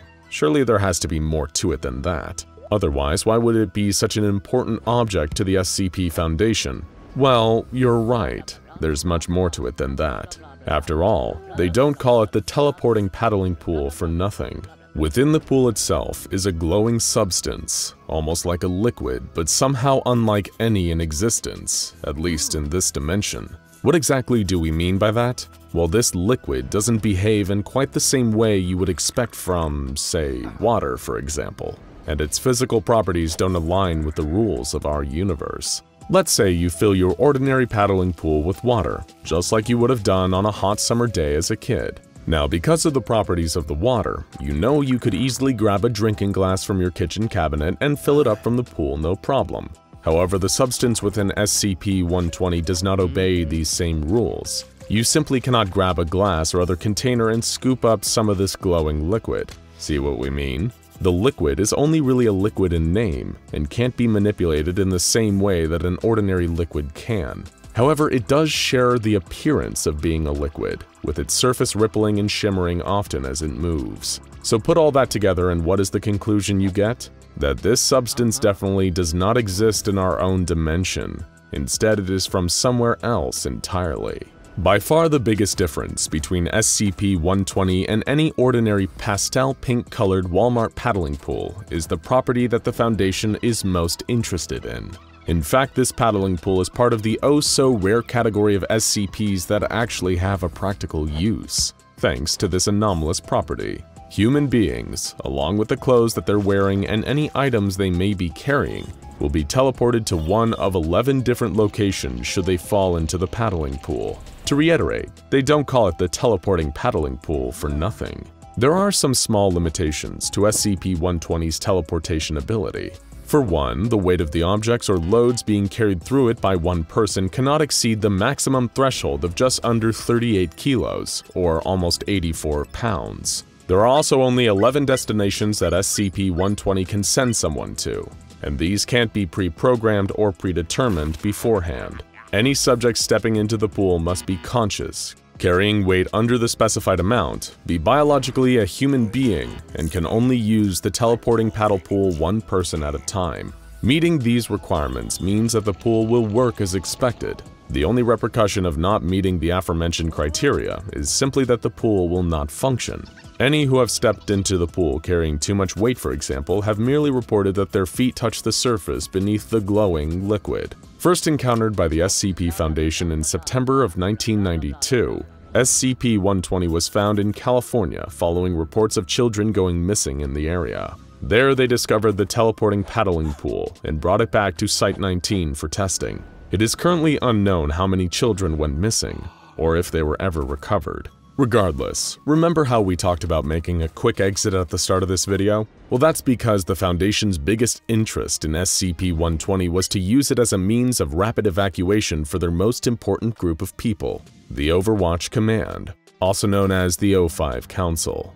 During a major emergency like a containment breach, the O5s would use the paddling pool to escape to safety. As you may have gathered from how we've described it, SCP-120 has the inert ability to instantly relocate a person from one place to another. According to the theories of the SCP Foundation's researchers, it likely does this by allowing the subject to pass through one or more dimensions alternate to our own. We've also mentioned that one of the limits of SCP-120 is that it can only send someone to one of 11 different places. These are distinguished by the liquid-like substance contained in SCP-120 undergoing a change of color. By sending disposable members of D-Class personnel carrying radio beacons through, the Foundation has been able to compile a list of these destinations, and they are as follows. The first of these is the Pacific Ocean, denoted by a blue glow of SCP-120's liquid. When traveling here, Subjects are deposited about 2 meters above the surface of the Pacific. Since this location was discovered during testing, a Foundation vessel named the SCPS Demeter has been stationed at these coordinates. To the public, this ship is known instead as the USS Nassau, operating under the cover story of being a simple meteorological boat. But why would the Foundation leave a boat here? The current position of this ship means that anyone traveling to the Pacific through the teleporting paddling pool will appear in the vessel's cargo hold. In a crisis, important personnel could be sent to the Demeter, and the boat could even be used to hold less dangerous SCP objects if they could be sent through SCP-120. Of course, teleporting oneself aboard a boat might be a bit trickier, say during a storm. If the Demeter is moved too far from its current position, there's a chance someone might end up teleporting inside one of the ship's walls. The next location is Greenland, where SCP-120 will send someone when its liquid glows white. Arriving here, one will find themselves in a facility that the Foundation has established on site. The cover story for this one is that this building is part of an expansion of the oil industry. What members of the public are not privy to is the true function of the facility. The Foundation set up this site specifically to perform the same function as their ship, the Demeter. The facility even has an airstrip and a refueling station there, meaning any who use the paddling pool to teleport to Greenland can further relocate themselves aboard a Foundation aircraft if necessary. If the liquid in SCP-120 ever changes to become a deep black in color, it will then lead to one of 5 possible points that are all practically identical. These destinations are various Earth-Moon Lagrange points. In celestial mechanics, a Lagrange point is the area near 2 large bodies orbiting in space. To put it in simple terms, in this case, these are points between the Earth and the Moon where the gravitational forces of both balance each other out. This is what makes these Lagrange points such a good location for satellites, as the equal forces make it easier for a satellite to achieve the right path of orbit. So objects or people sent through SCP-120 when the water blackens will end up at either Lagrange point 1, 2, 3, 4, or 5. These points are located all the way around the Earth and are directly between the Earth and the Moon whenever the latter makes its orbit around the former. Essentially, jumping through the teleporting paddling pool when it has been dialed to one of these locations is like taking a high dive into the cold, endless vacuum of space, ending up lost forever, impossible to retrieve. The SCP Foundation plans to potentially use these SCP-120 destinations to dispose of anomalous objects during a crisis, as a way to prevent them from falling into the wrong hands. Now, we mentioned that SCP-120's liquid will glow white when it's linked to the destination in Greenland, but the same also occurs when it's dialed to the snow-capped mountains of the Himalayas. This famous mountain range in southern and eastern Asia is home to a number of planet Earth's tallest peaks, most notably Mount Everest, the highest mountain in the world, resting at the border between Nepal and China. Unlike some of the other destinations, the Foundation has made little change to this one. No boats or bases for anyone to materialize into safety have been designated to the area. Instead, there's just an 8-meter hole where the bodies of D-class test subjects have been disposed of, hidden from view by a canopy. Only in extreme cases would the O5 Council ever want to evacuate here. Should SCP-120 display a yellow glow, then someone traveling through it will arrive in the Sahara Desert in Africa. The Sahara is being famous for being the largest hot desert in the entire world, only beaten in size by the northern Arctic and Antarctic deserts. Located here is a much smaller Foundation installation, an outpost that would most likely be ineffective for housing anomalous objects, but in an evacuation could prove to be a useful hiding place for important SCP documents, or even for members of the Overwatch Command. If SCP-120 produces a brown glow in its liquid, it will transport a subject to the Gobi Desert, a region in northern China and southern Mongolia famous for its unique ecosystem. Here, much like the Sahara location, the Foundation has established an identical small outpost. However, this one comes with the threat of another anomaly, SCP-4024. This is a saltwater spring that is gradually expanding across the Gobi, which, much like the teleporting paddling pool, has the ability to displace people and objects to an unknown location. Finally, should SCP-120 ever emit a subdued gray-colored glow, traveling through it will lead to an area in the Sea of Rains. But that's not a sea on Earth, that's on the Moon. And it's not so much a sea as it is a vast plain. Luckily, if you were to end up here, the Foundation has already thought ahead and set up a station on the lunar surface, and it's thought to be one of their safest. So at least if the teleporting paddling pool sent you to the moon, you would be able to survive. That's reassuring. Of course, the real problem is, how do you get back home? That's a question for another day. Just like we told you at the start of the video, sometimes it's better just to face your problems head on, because certain escapes can lead to more complications than you bargained for. It is certainly not unheard of for a young girl to wake up in the middle of the night, looking for a glass of water. It is somewhat more exceptional when this late-night water run results in many deaths. Unless, of course, you're dealing with a very special young girl. SCP-053, also known as, well, the young girl. She possesses the innate ability to inspire delusions, paranoia, and eventually homicidal rage in anyone who spends too long around her, which, as you can probably imagine, makes it hard to live a normal life. One night, the young girl woke up to something incredibly strange. The door of her cell, typically tightly sealed, was wide open, and a strange flashing red light was shining in through the hallway. The sound of a distant alarm is what had woken her up. What the young girl didn't know was that the site confining her had just experienced a mass containment breach as a result of a major electrical malfunction. Some of the most terrifying creatures imaginable were roaming the halls in search of violence and carnage. But when the young girl got up and wandered out of her bedroom, she only wanted a glass of water to quench her midnight thirst. She wandered down a long, plain hallway, washed intermittently and read by the red flashing emergency lights. She rubbed the sleep out of her eyes and yawned. All this strange commotion.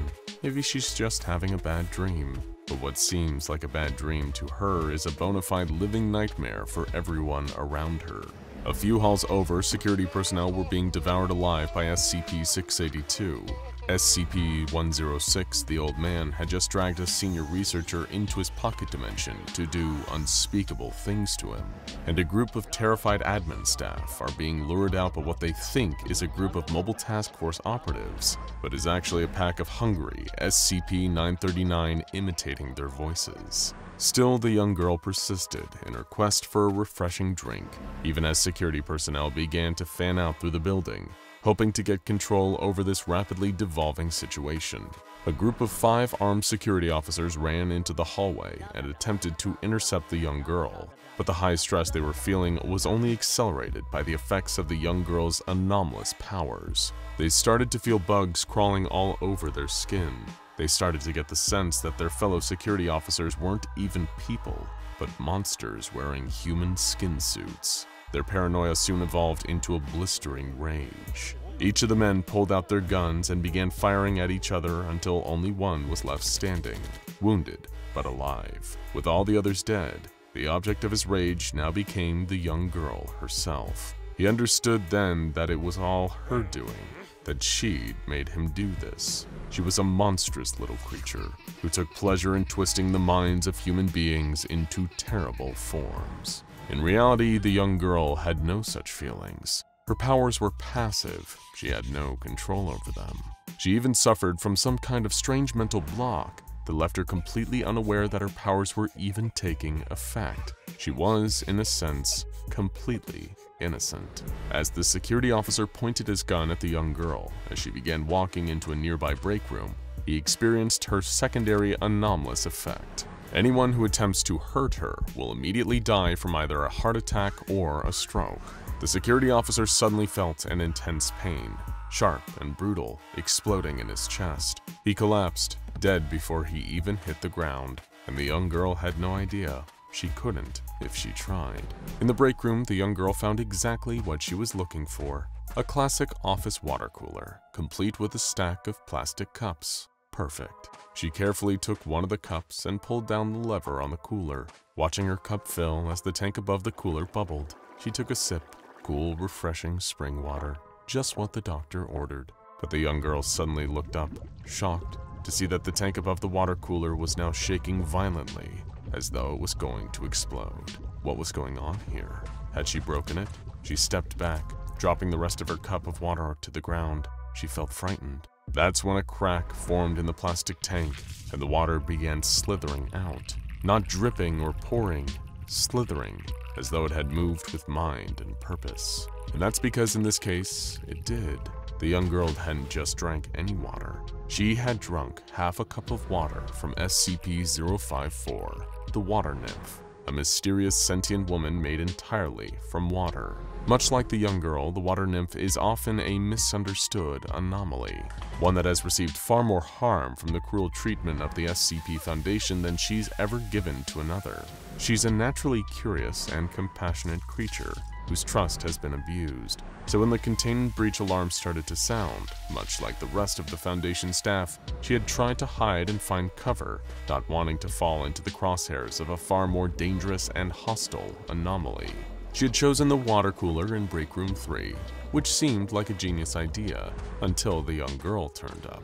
After years of being experimented on by Foundation researchers, the Water Nymph wasn't just about to tolerate more mistreatment. Whatever this strange little creature was who had just consumed some of her body, the Water Nymph would fight back and make it regret ever thinking that it could take advantage of her. The young girl, who really had just made an innocent mistake, began to panic and run as frightening, slithering tendrils of pure water came slithering after her. As the unfortunate security guard discovered earlier, trying to attack the young girl was typically a one-way ticket to a heart attack or fatal cerebral event. But seeing as the Water Nymph had neither a heart nor a brain, she was invulnerable, and the young girl was terrified. She ran out of the room, past the bodies of the men who had killed each other due to her influence outside. She wasn't even able to notice them. She kept running, and the water of the Water Nymph came slithering after her. The Water Nymph had never been the vengeful type, but after the abuse she'd suffered, she learned the value of putting her liquid foot down. She would not tolerate mistreatment, even from a being this small. The young girl kept running, breathing heavily. Because of the nature of her anomalous abilities, nobody could intervene and help her. Occasionally, she had run into groups of Foundation personnel trying to fight their way through the chaos, only to be anomalously affected and become part of the chaos themselves. They became violent, deranged monsters and started attacking each other, punching and biting. As they fell to the ground in a brawling pile, the young girl had to desperately climb over them as the streak of furious liquid followed her.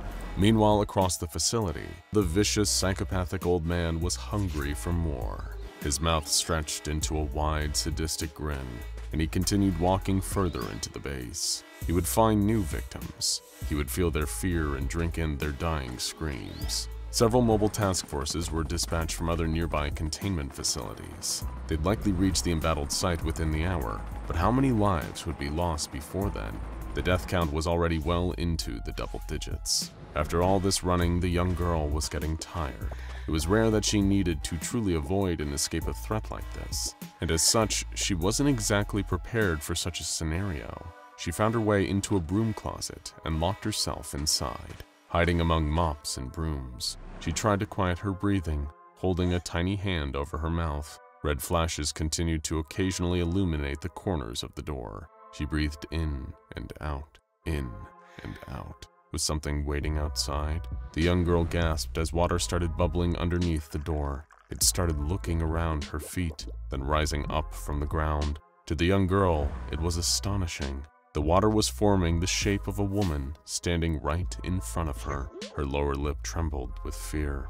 For a moment, she was at a loss for words. Then she gulped dryly and began to speak in a soft little voice. "I'm so sorry, I didn't mean to hurt you, I promise, I was just thirsty." The Water Nymph tilted her head slightly, confused. Did this tiny child really mean this? Was it an honest mistake? After all the terrible things that had been done to her, the Water Nymph had difficulty trusting humans. But as the young girl started to cry for reasons she couldn't quite understand, the Water Nymph felt the urge to comfort her. Perhaps she wasn't with the Foundation. Perhaps this girl was just another prisoner. They were allies, not enemies. While the Water Nymph couldn't speak, as a show of solidarity, she began to transform. She got smaller, herself becoming a little girl made of water, almost mirroring SCP-053. She raised a hand and waved. The young girl giggled, seemingly put at ease. It'd been a long time since she met a new friend around here, and it seemed like the Water Nymph was ready to change that. Maybe they could escape this place together. The young girl opened the door and the two of them ran out together, passing through an adjacent hallway. The young girl ran while the Water Nymph slithered formlessly along behind her. They managed to sneak around and avoid detection from the many anomalies and Foundation guards duking it out for supremacy in the chaotic halls of the facility. In a sense, it provided the perfect cover for the unlikely duo to escape this bizarre situation. But they weren't out of the metaphorical woods yet. First, they were cornered by a trio of paranoid guards, all wielding handguns. However, the young girl's nightmarish ambient ability came in handy once more. The three men lost their minds and started killing each other, giving the young girl and the water nymph more time to escape and keep moving, though they were about to encounter the deadliest threat of all. The young girl took point, leading the water nymph down the nearest hallway, when suddenly, SCP-106, the old man, emerged from the wall right in front of her. He had such anomalous malice in him that the young girl's powers was effectively useless against him. He grinned and approached her, his arms extended, ready to ferry her off to the nightmare of his pocket dimension. The young girl had never felt so afraid. Until suddenly, the water nymph slithered in between them, and she assumed her full humanoid form once more, forming a wall between the young girl and the old man. This turned out to be the perfect way to save the young girl's life. SCP-106 has historically found liquid barriers incredibly confusing, and it's been widely considered to be one of the few ways to effectively delay the old man's rampages. Seizing the moment, the young girl turned and ran away. The water nymph had just saved her life. Sadly for them, neither the water nymph nor the young girl escaped that day. The mobile task forces arrived and took control of the facility again, recontaining the various anomalies who had escaped. But even if they never saw each other again, the water nymph and the young girl would forever remember how they helped each other on that incredibly strange day.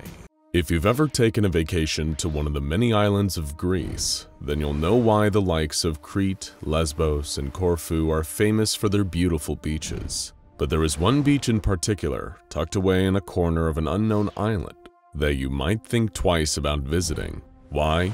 Well, the same reasons that this place happens to be a site of great interest for the SCP Foundation also tend to drive tourists away. Today we're talking about SCP-3700, the strange anomalous happenings that have taken place there, and how it links to none other than one of the Foundation's most infamous groups of interest. At first glance, SCP-3700 is an ordinary, uninteresting beach, just another pretty picturesque view on a Greek island.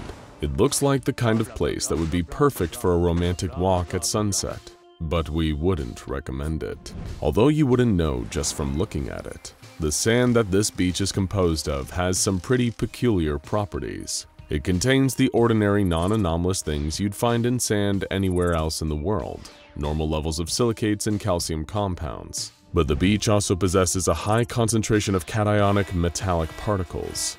These tiny, almost microscopic metal fragments somehow hold an electrical charge despite being grounded. So it's a beach with partially metal sand. Nothing too unusual there, right? Wrong. The metallic particles within the sand seem to have a profound effect on the natural environment around SCP-3700. For one, the metal content of the beach influences the weather, increasing the number of lightning strikes that hit the shore. The metals draw the static electricity in the atmosphere. This, along with other weather conditions and natural processes that take place at SCP-3700, also have a far more obvious anomalous effect. Lightning, rain, even fish washed up and decaying on the shoreline have all caused various artificial structures and devices to rise from the beach, which have all been designated by the Foundation as SCP-2217-1. Among the creations found on the beach in the wake of lightning strikes are a number of different forms of machinery.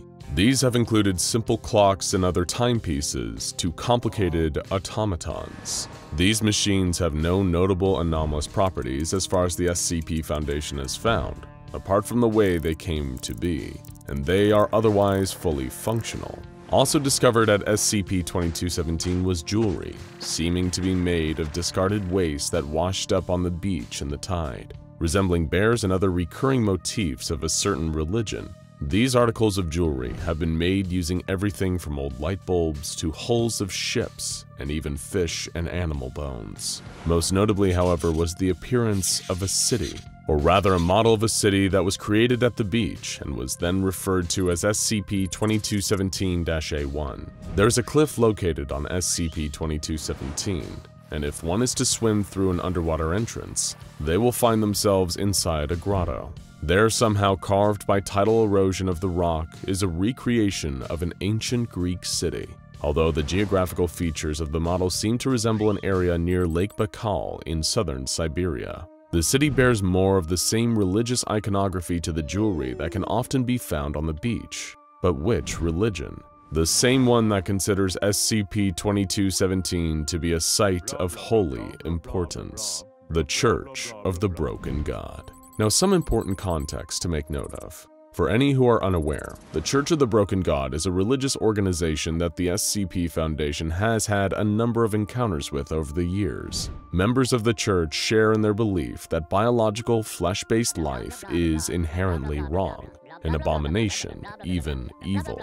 This religion worships mechanization, the process of making something or someone more mechanical in nature. According to the beliefs of the Church, there were two gods, Yaldabaoth and Mekhane, who created humanity together. Yaldabaoth was the god of flesh and animal instinct, granting human bodies. Meanwhile, the god of machine and intellect, Mekhane, blessed man with the power of free thought. As humankind developed its civilizations by building machines, Yaldabaoth became enraged that they were ignoring the instincts she had bestowed upon them. She endeavored to destroy the creations of man in an attempt to revert them to the animals she had intended them to be.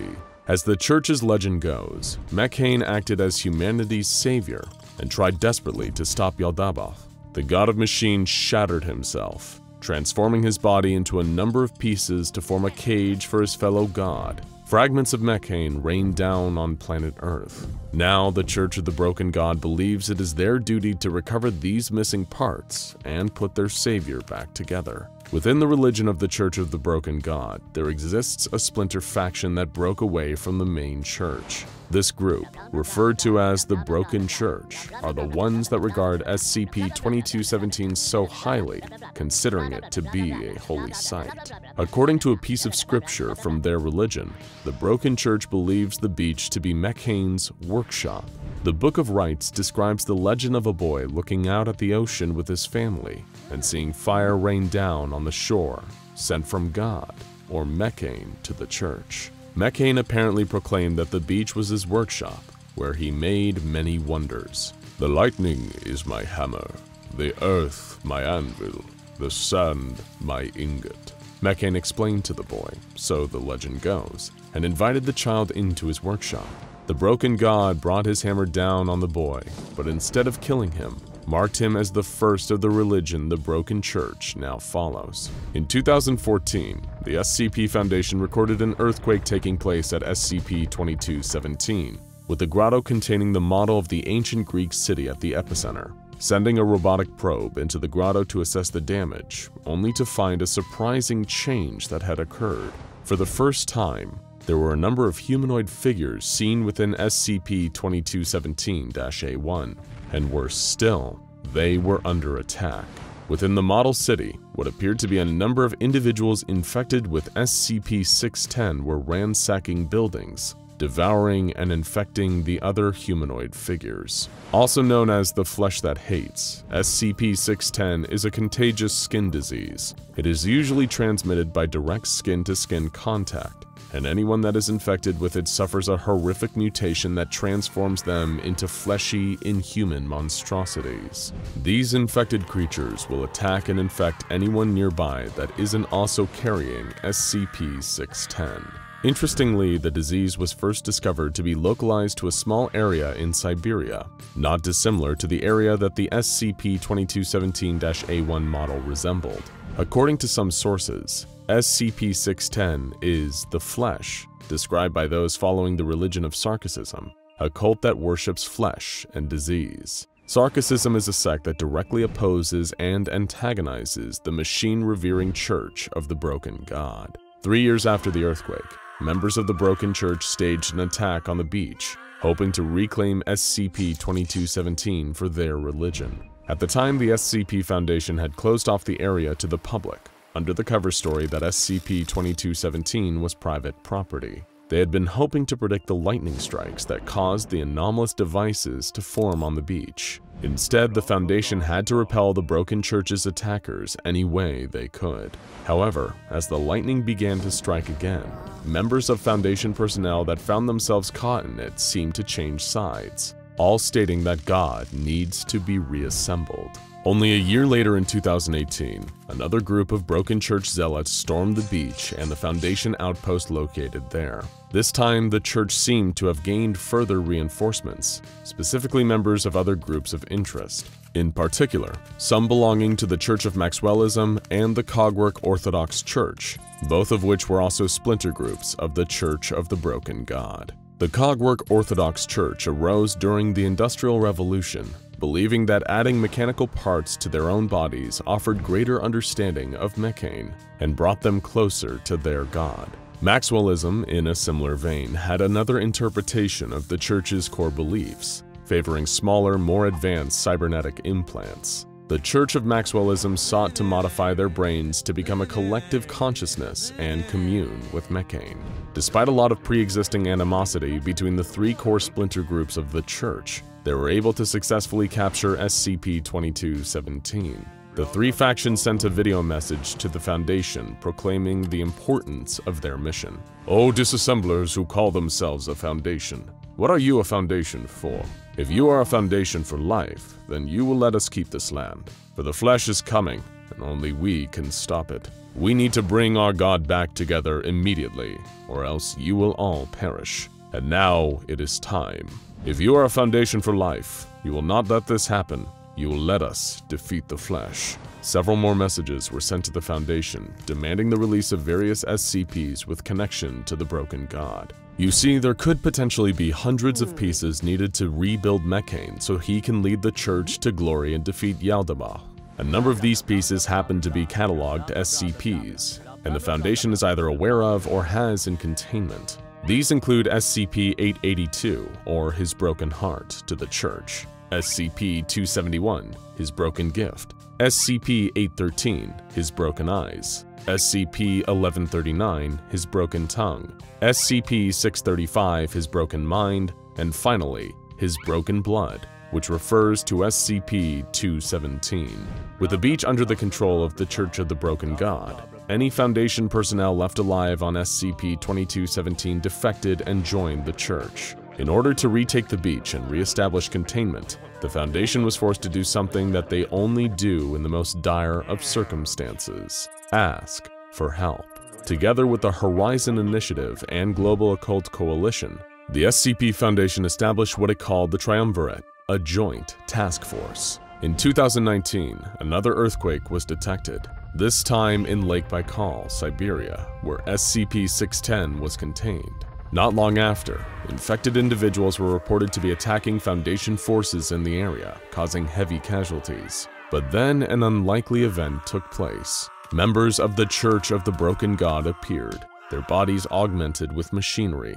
These zealots that had fought the Foundation for control of SCP-2217 were now coming to its aid to repel SCP-610. According to them, God, or rather mechane, had told them to come to assist the Foundation. Using a large-scale electrical discharge, instances of the SCP-610 contagion were eradicated, but this discharge seemed to have originated from the same island where SCP-2217 was found.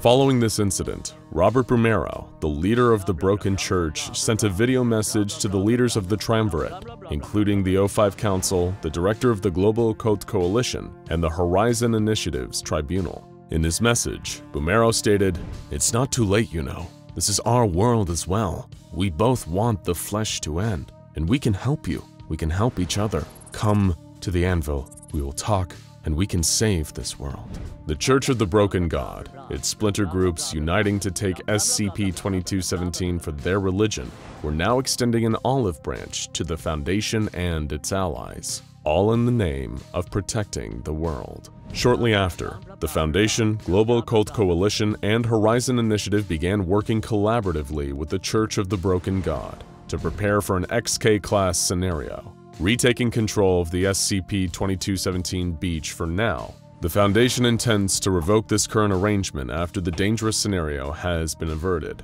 but perhaps Mekkane's workshop will provide vital in reassembling the broken god and saving humanity should Yaldabaoth ever return to exact her terrible revenge.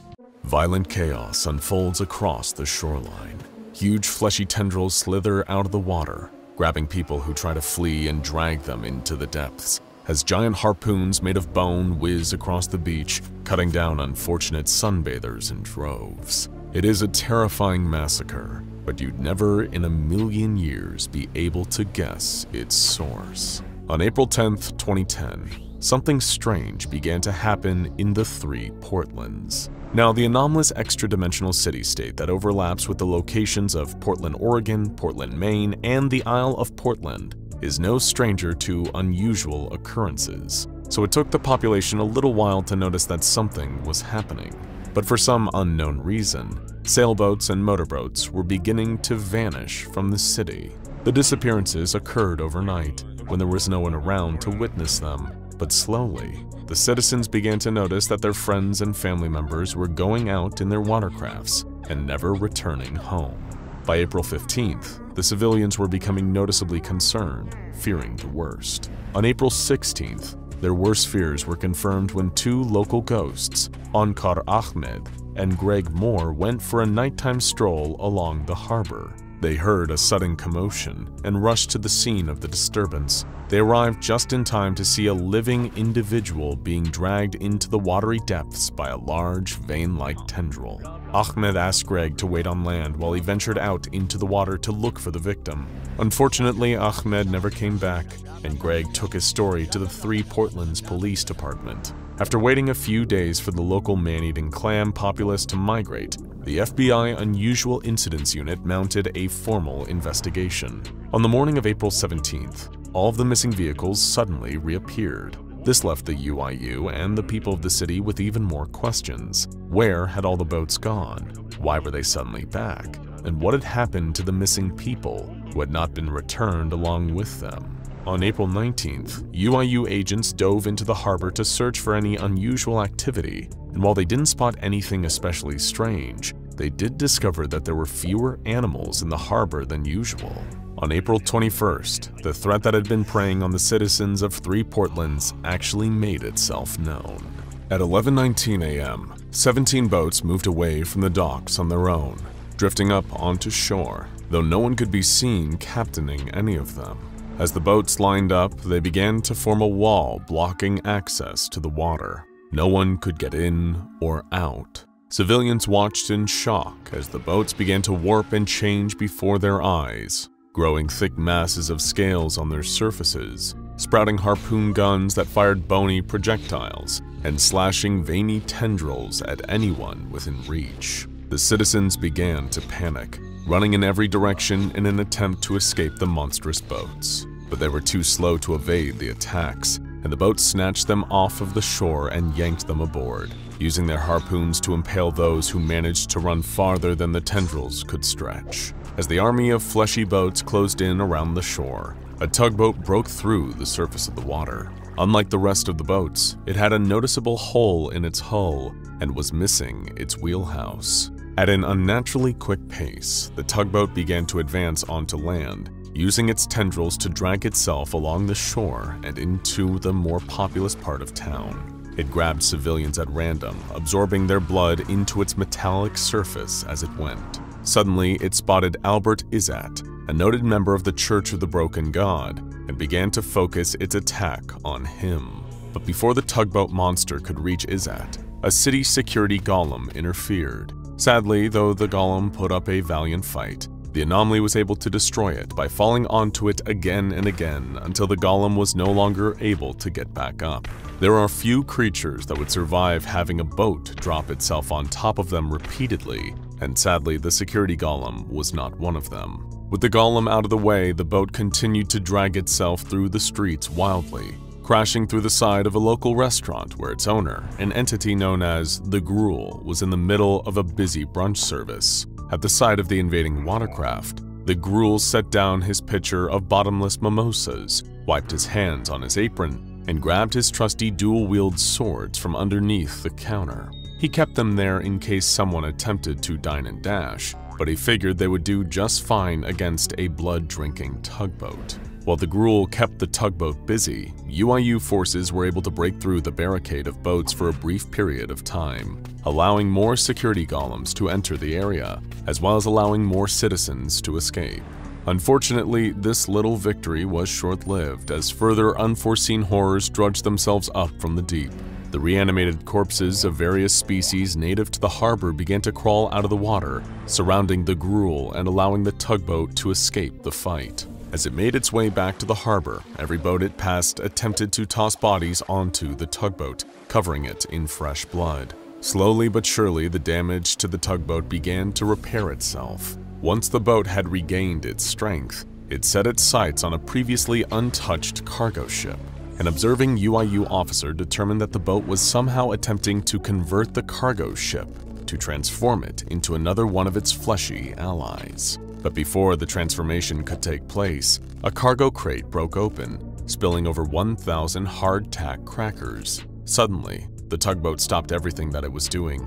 It took one tendril and began to count each individual cracker that had spilled out. While the tugboat was distracted with its task, a citizen offered the UIU use of their rare metals cannonball collection in the fight to apprehend the aggressive boat. One particular cannonball, made from electrum, was able to puncture the hull of one of the infected ships, rendering it motionless. They were elated to have found a weapon that worked against these boats. While the tugboat continued to count, the remaining townspeople gathered all of the electrum they could find and began to fight back against the boats. One by one, the boats sank, and all the while the tugboat continued to count. In the meantime, UIU officers managed to free the Gruul from his zombie attackers. They presented him with an electrum cannonball, which he proceeded to punch finger holes into and wield like a bowling ball. Then the Gruul had a score to settle. No one, whether human, ghost, or tugboat, was going to mess with his brunch. The Gruul barreled towards the harbor, grabbed hold of the still distracted tugboat, and punched it hard with his cannonball fist. If the tugboat could breathe, the punch would have knocked the air out of its lungs. The Gruul then threw the tugboat out of the water and continued the savage beating before preparing to destroy the battered vehicle once and for all. He lifted it up into the air, jumped up to follow it, and hit it with so much force that the tugboat careened through the air, colliding with a portal that had transported it to the Isle of Portland. Luckily, this portal could only be unlocked via a high-speed impact from a water-based vehicle. Speaking of luck, an SCP Foundation team was returning to the Isle from a failed mission just as the anomalous boat appeared in their reality. The object was knocked unconscious by the impact of its travel and the beating from the Gruul, and in its incapacitated state, it was transported to a nearby Foundation site. There it was contained and given the designation of SCP-054-26. Due to its anomalous traits, including the consumption of blood, a talent for hypnosis, and a compulsive counting habit, it was also given the nickname the Vampire Boat. SCP-6426 is a Keter-class sapient hostile entity that, in an inactive state, bears the appearance of a harbor tugboat in a constant state of rust and degradation. Any blood or organs containing blood that come into contact with the boat will be absorbed through the metal, causing the degradation to visibly improve as a result. The most effective blood appears to come from humans, cetaceans, and a few specific species of cetaceans. The entity does not only use the absorbed blood to improve its appearance, but is also capable of using it to create organic additions to its body, including the vein-like tendrils spotted in the 3 portlands, cognitohazardous eyes attached to bending eye stalks, harpoon guns, and cannons capable of firing ammunition made from anomalous species of barnacles. These barnacles are capable of reanimating dead tissue on contact, and SCP-6426 frequently uses them to create instances of SCP-6426-C, masses of reanimated tissue that the boat uses to aid in its attacks or self-defense. SCP-6426 uses its tendrils to grab prey and drag them towards itself, but the tendrils serve an additional purpose as well. Each of the tendrils has a mouth on the tip, similar in structure to that of the North American medicinal leech. When the tendril has made contact with its prey, The mouth will then bite into the spinal column of the creature, causing its brain function to cease as its canines grow long and hollow.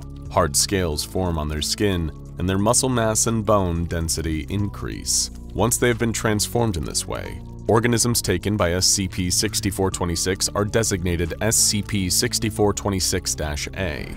These instances are used to the entity's advantage, helping it to extract blood from victims at a distance, as well as providing an additional line of defense and offense. In the event that SCP-6426 encounters another watercraft, it is able to use SCP-6426-A to convert the vehicle into an instance of SCP-6426-B. These converted boats are similar to SCP-6426 and are able to function on their own. However, they are unable to produce their own eye stalks or cannons, unable to create SCP-6426-A instances, and do not appear to be as intelligent as their creator. In the early days of its containment, the exact nature of the anomaly's intelligence was the subject of debate amongst the research staff. However, on one specific occasion, the Foundation was able to establish a line of direct communication with SCP-6426 and conduct the first, and so far the only, interview with the vampiric tugboat.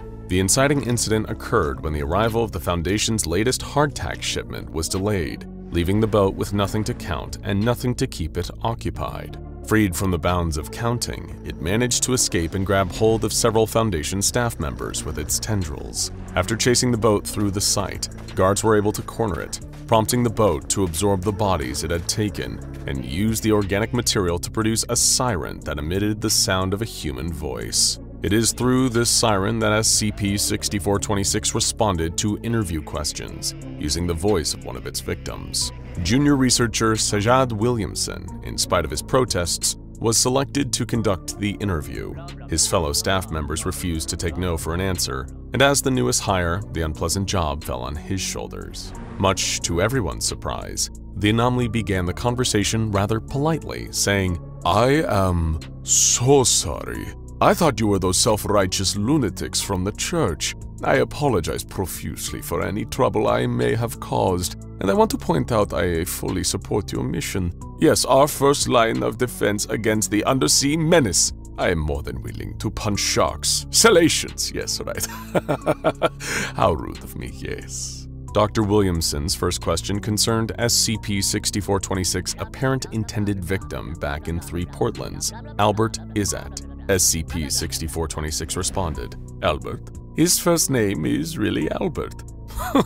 "Well, what other relationship is there to say besides the hunter and the hunted? Admiral Izzat is a ruthless man, known for terrorizing and slaughtering people like me. He was leading a search party of those barbaric notophiles, intending to gut me like a seal."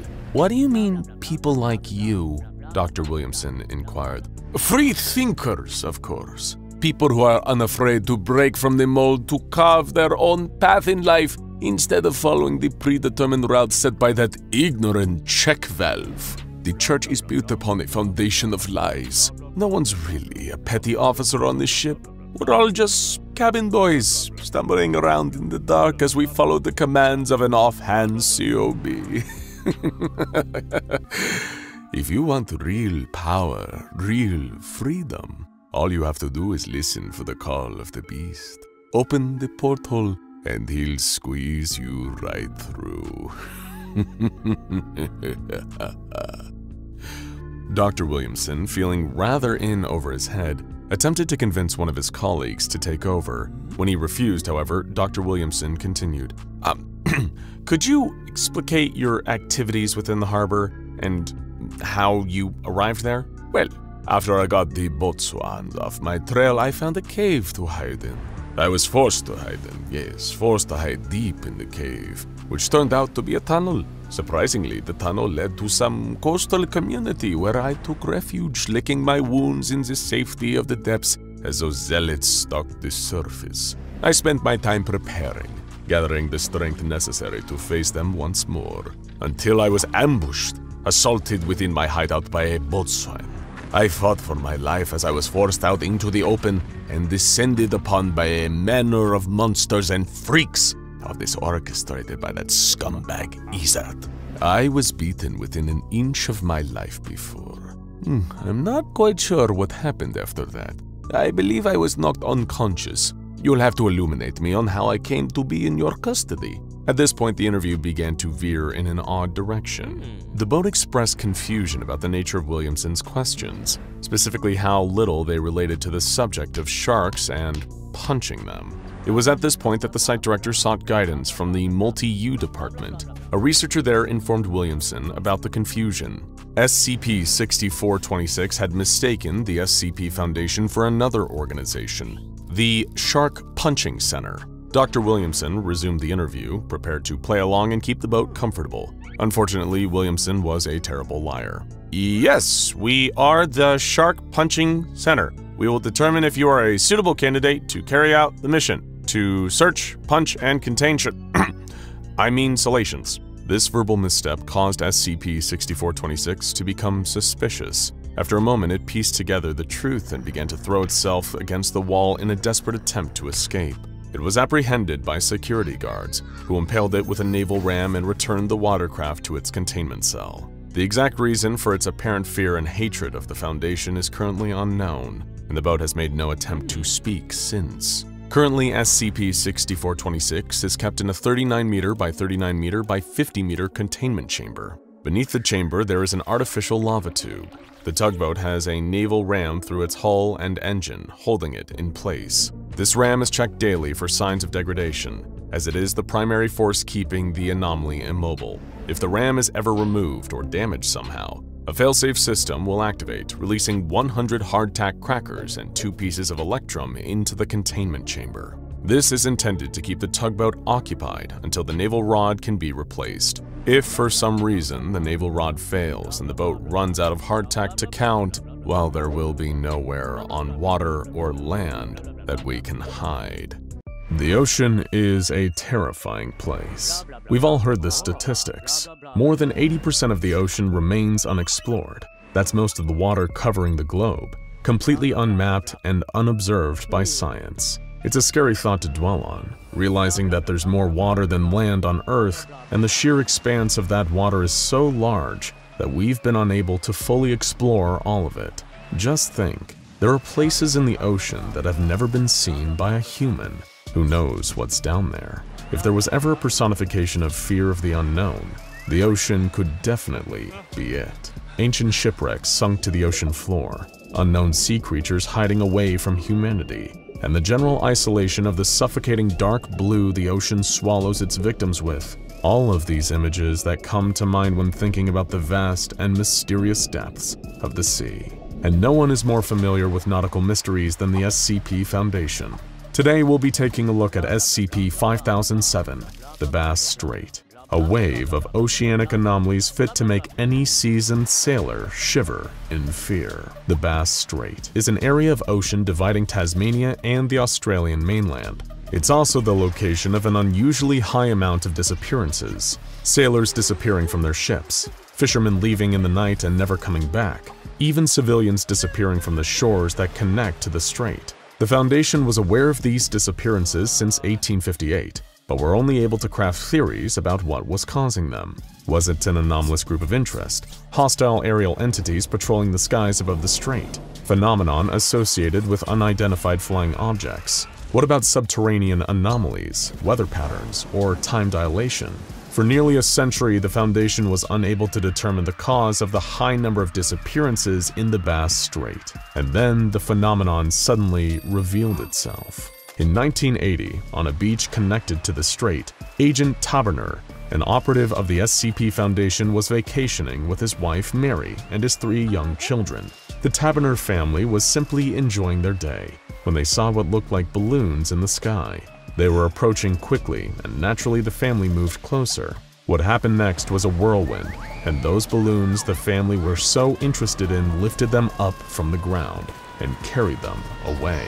Agent Taberner tried to fight back, but there was nothing he could do, except report to the Foundation what had occurred, and the organization responded in full force. The Foundation's research discovered that reports of UFOs and lights in the sky had coincided with many disappearances in the strait, and that this was a pattern.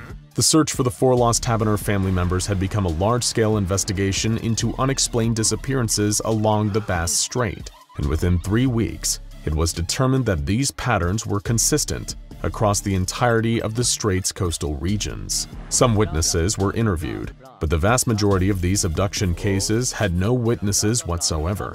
Of the minimal reports filed, the Foundation was told that there were lights in the sky, and that appearance of unidentified flying objects described as having the appearances of balloons. One such witness interviewed was a man by the name of Alan Stewart, a witness who was present during the disappearance of former Australian Prime Minister Harold Holt, whose disappearance the Foundation believed may have had a connection to the Bass Strait anomalies. During the interview, Stewart claimed that Holt and his family, while voyaging on their yacht, decided to leave the boat and go for a swim.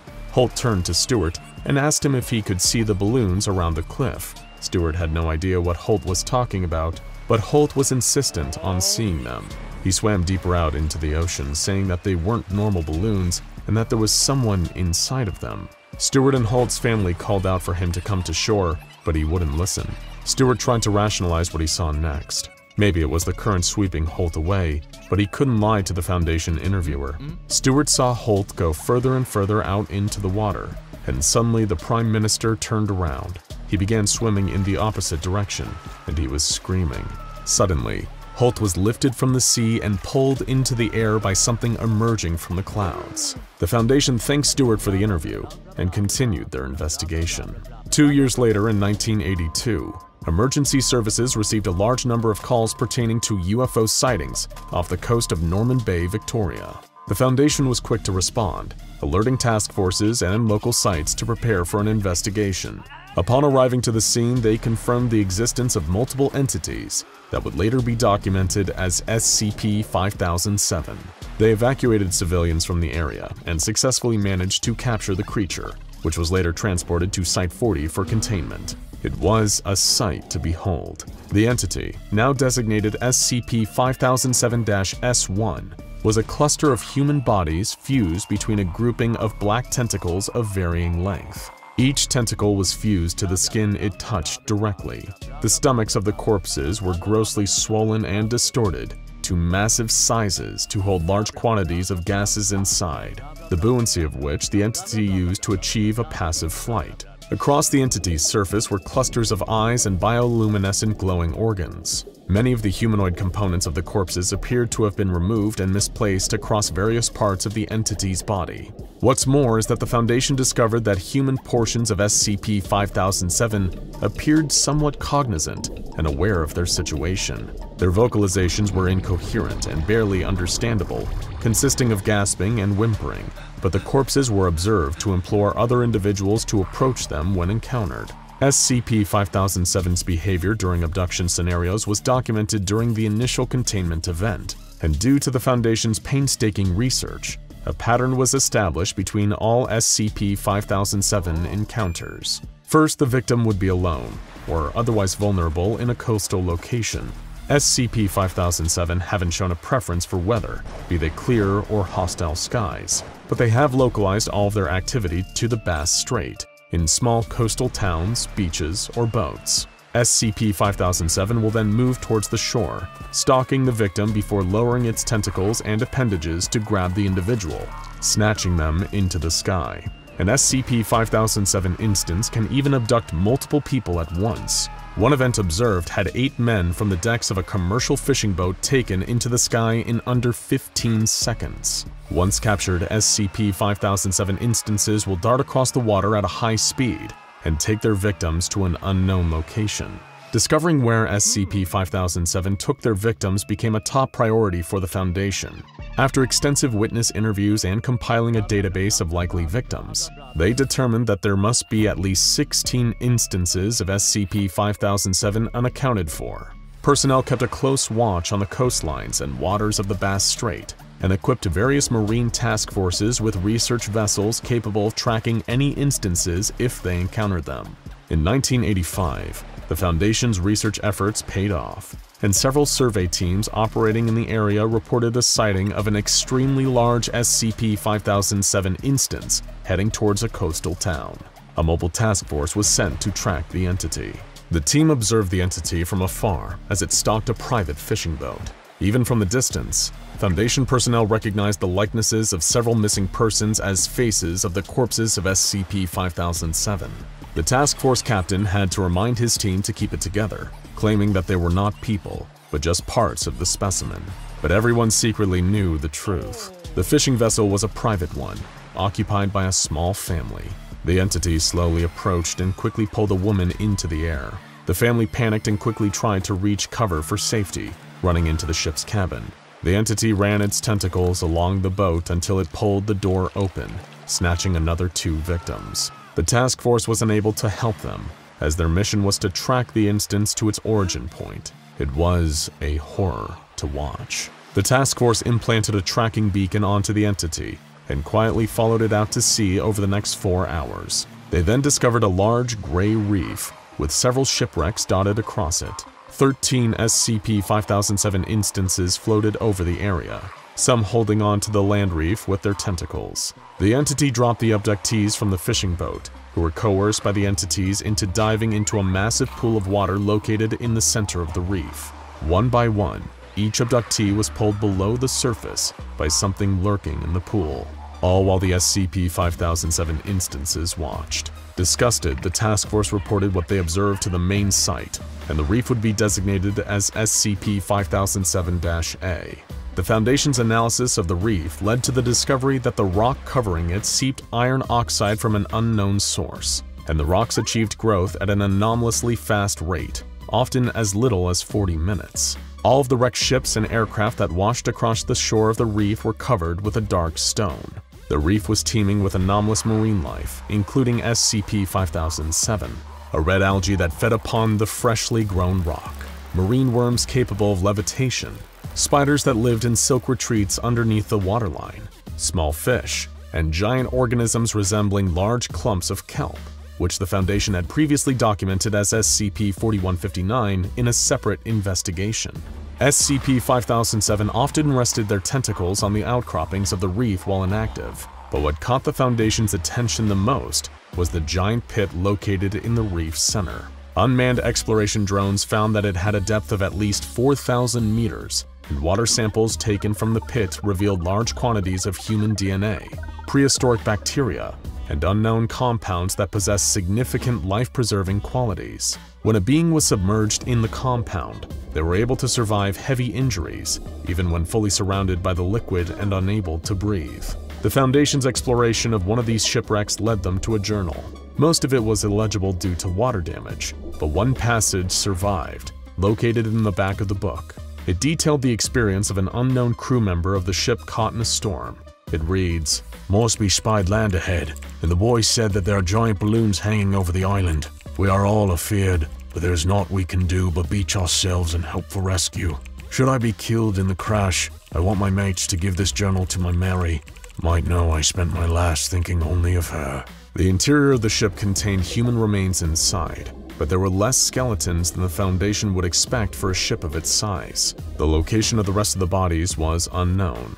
Another event related to SCP-5007 the Foundation documented involved Frederick Valentik, a pilot engaged in a training flight over the Bass Strait in 1978. Valentik's disappearance was marked by his latest communication with air traffic control, when he mistook an SCP-5007 instance for an unidentified aircraft.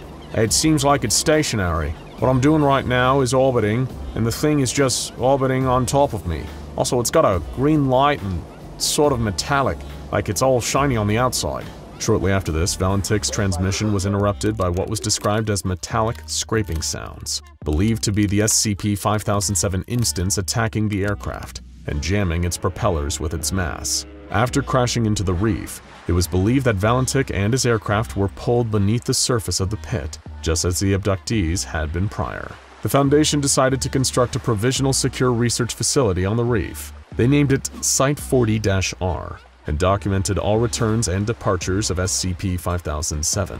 They also set up a series of containment procedures that resulted in SCP-5007 returning with its victims 83% less often than before the site's construction. But this was short-lived. In 2008, The site logged over 36 instances returning to the reef, with only 2 not having any fresh abductees. The instances' origins were unknown, and it was as if they appeared out of thin air.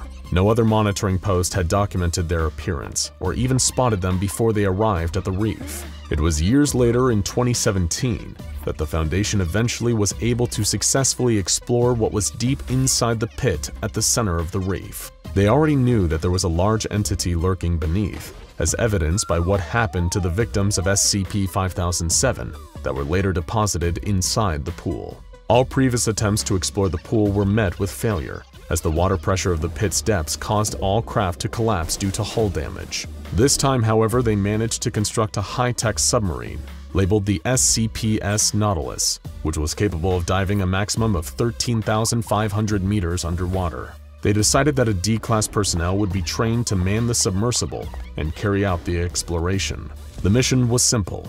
The Nautilus was to dive to the bottom of the pit and to describe the depth readings. Cameras and microphones were equipped to the vessel. Due to the depth, remote viewing of the footage was impossible.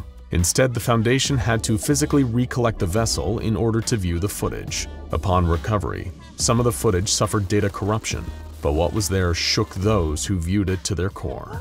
The footage showed the D-Class's experience going deeper inside the pit. At first, it seemed ordinary. The trench had a number of rocky outcroppings dotted with black-yellow vines growing along the walls. Also present were various marine life forms, such as the spiders or the fish. Going deeper, the sub observed an SCP-5007 instance clinging to an outcropping. Several tendrils emerging from the pit's depths were wrapped around the instance and holding on to the entity, as if it were feeding from it. Another 16 SCP-5007 instances were seen resting along the walls, each clinging to the outcropping. As the sub went deeper, the D-Class remarked that there were dozens of plane and shipwrecks, but also well over 100 SCP-5007 entities. Most of them were held there by the black tendrils. The D-Class, as the sub went even deeper, began noticing human remains. No short amount of them either. Deep into the pit, there was a large mass of human remains covering the entirety of the pit. Bodies crushed and drained of blood, but still possessing intact eyes. Each individual was still alive, kept preserved by the life-sustaining compounds found within the water. The body stared at the sub and moved, attempting to grab onto the vehicle. The D-Class swore they were trying to say something, mouthing words to the camera of the sub. As the sub passed through the mass of bodies, it emerged into a completely dark, black clearing at the bottom of the pit. For a second, the D-Class thought he was safe, but then, a large black tentacle rapidly emerged from below and grabbed onto the Nautilus, dragging it even further into the depths. The D-Class screamed and panicked, but there was nothing he could do.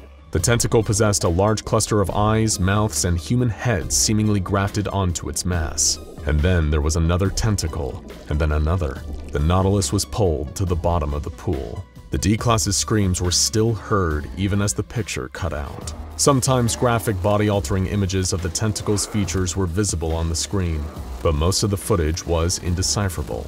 After minutes of distorted, corrupted footage, the Nautilus was seen again, rapidly ascending to the surface. Somehow it had managed to escape the entity at the bottom of the pit. Upon recovery of the craft, it was found that the Nautilus was covered in a thick, organic coating similar to a black slime mold, but with dozens of eyes growing from it. The D-Class inside showed severe psychological damage and attempted to harm Foundation personnel. They were terminated shortly after due to being a danger to those around them. Following review of the footage, the Nautilus was to be dismantled and incinerated, along with the remains of the D-Class. A reinforced containment seal was fitted over the pit, with the intention of keeping whatever was down there isolated from the surface. But this was short-lived.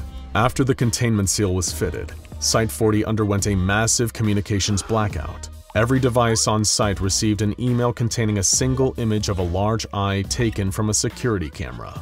The text beneath it simply read, "Found you."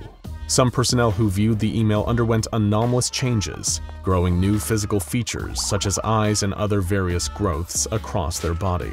The entirety of Site-40-R went offline, and the Foundation could not establish contact. In an emergency effort to do so, Mobile Task Force Gamma-6 Deep Feeders was sent to investigate. The task force's assault on Site-40-R was a daring effort, as the majority of the site was completely overtaken by tentacles, growths, and anomalous alterations. While numerous altered personnel were lost due to the mission, it was ultimately a success. Some altered personnel were able to be saved through extensive surgery to remove their anomalous growths, and after everything was said and done, the site was repaired and reconstructed without incident. Following the site's repair, there has been little activity from the entity within the pit, but the Foundation continued to keep an eye on the creature and the ecosystem of the anomalous marine life that live on the Bass Strait, never knowing what their next move might be, and always keeping in mind the risk that comes with dealing with these poorly understood entities. Jack was swimming deep underwater, wondering why he had such a pounding headache when suddenly he had a terrifying realization. He had no idea where he was or what he was doing. There was a nagging feeling that he must have a specific reason to be here. You don't just end up deep in the ocean with a diving suit on by chance. Yet he had no idea what he was supposed to be doing. He wasn't sure he cared either. He was more worried about the throbbing pain in his head and the vision of two eyes staring at him out of the dark that he couldn't get out of his mind. His heart began to race as he wondered what to do and how to get help. He was in the middle of the ocean and appeared to be all alone. He couldn't see anything in the dark water except for this weird gray substance in front of him. Maybe he was going to die here alone.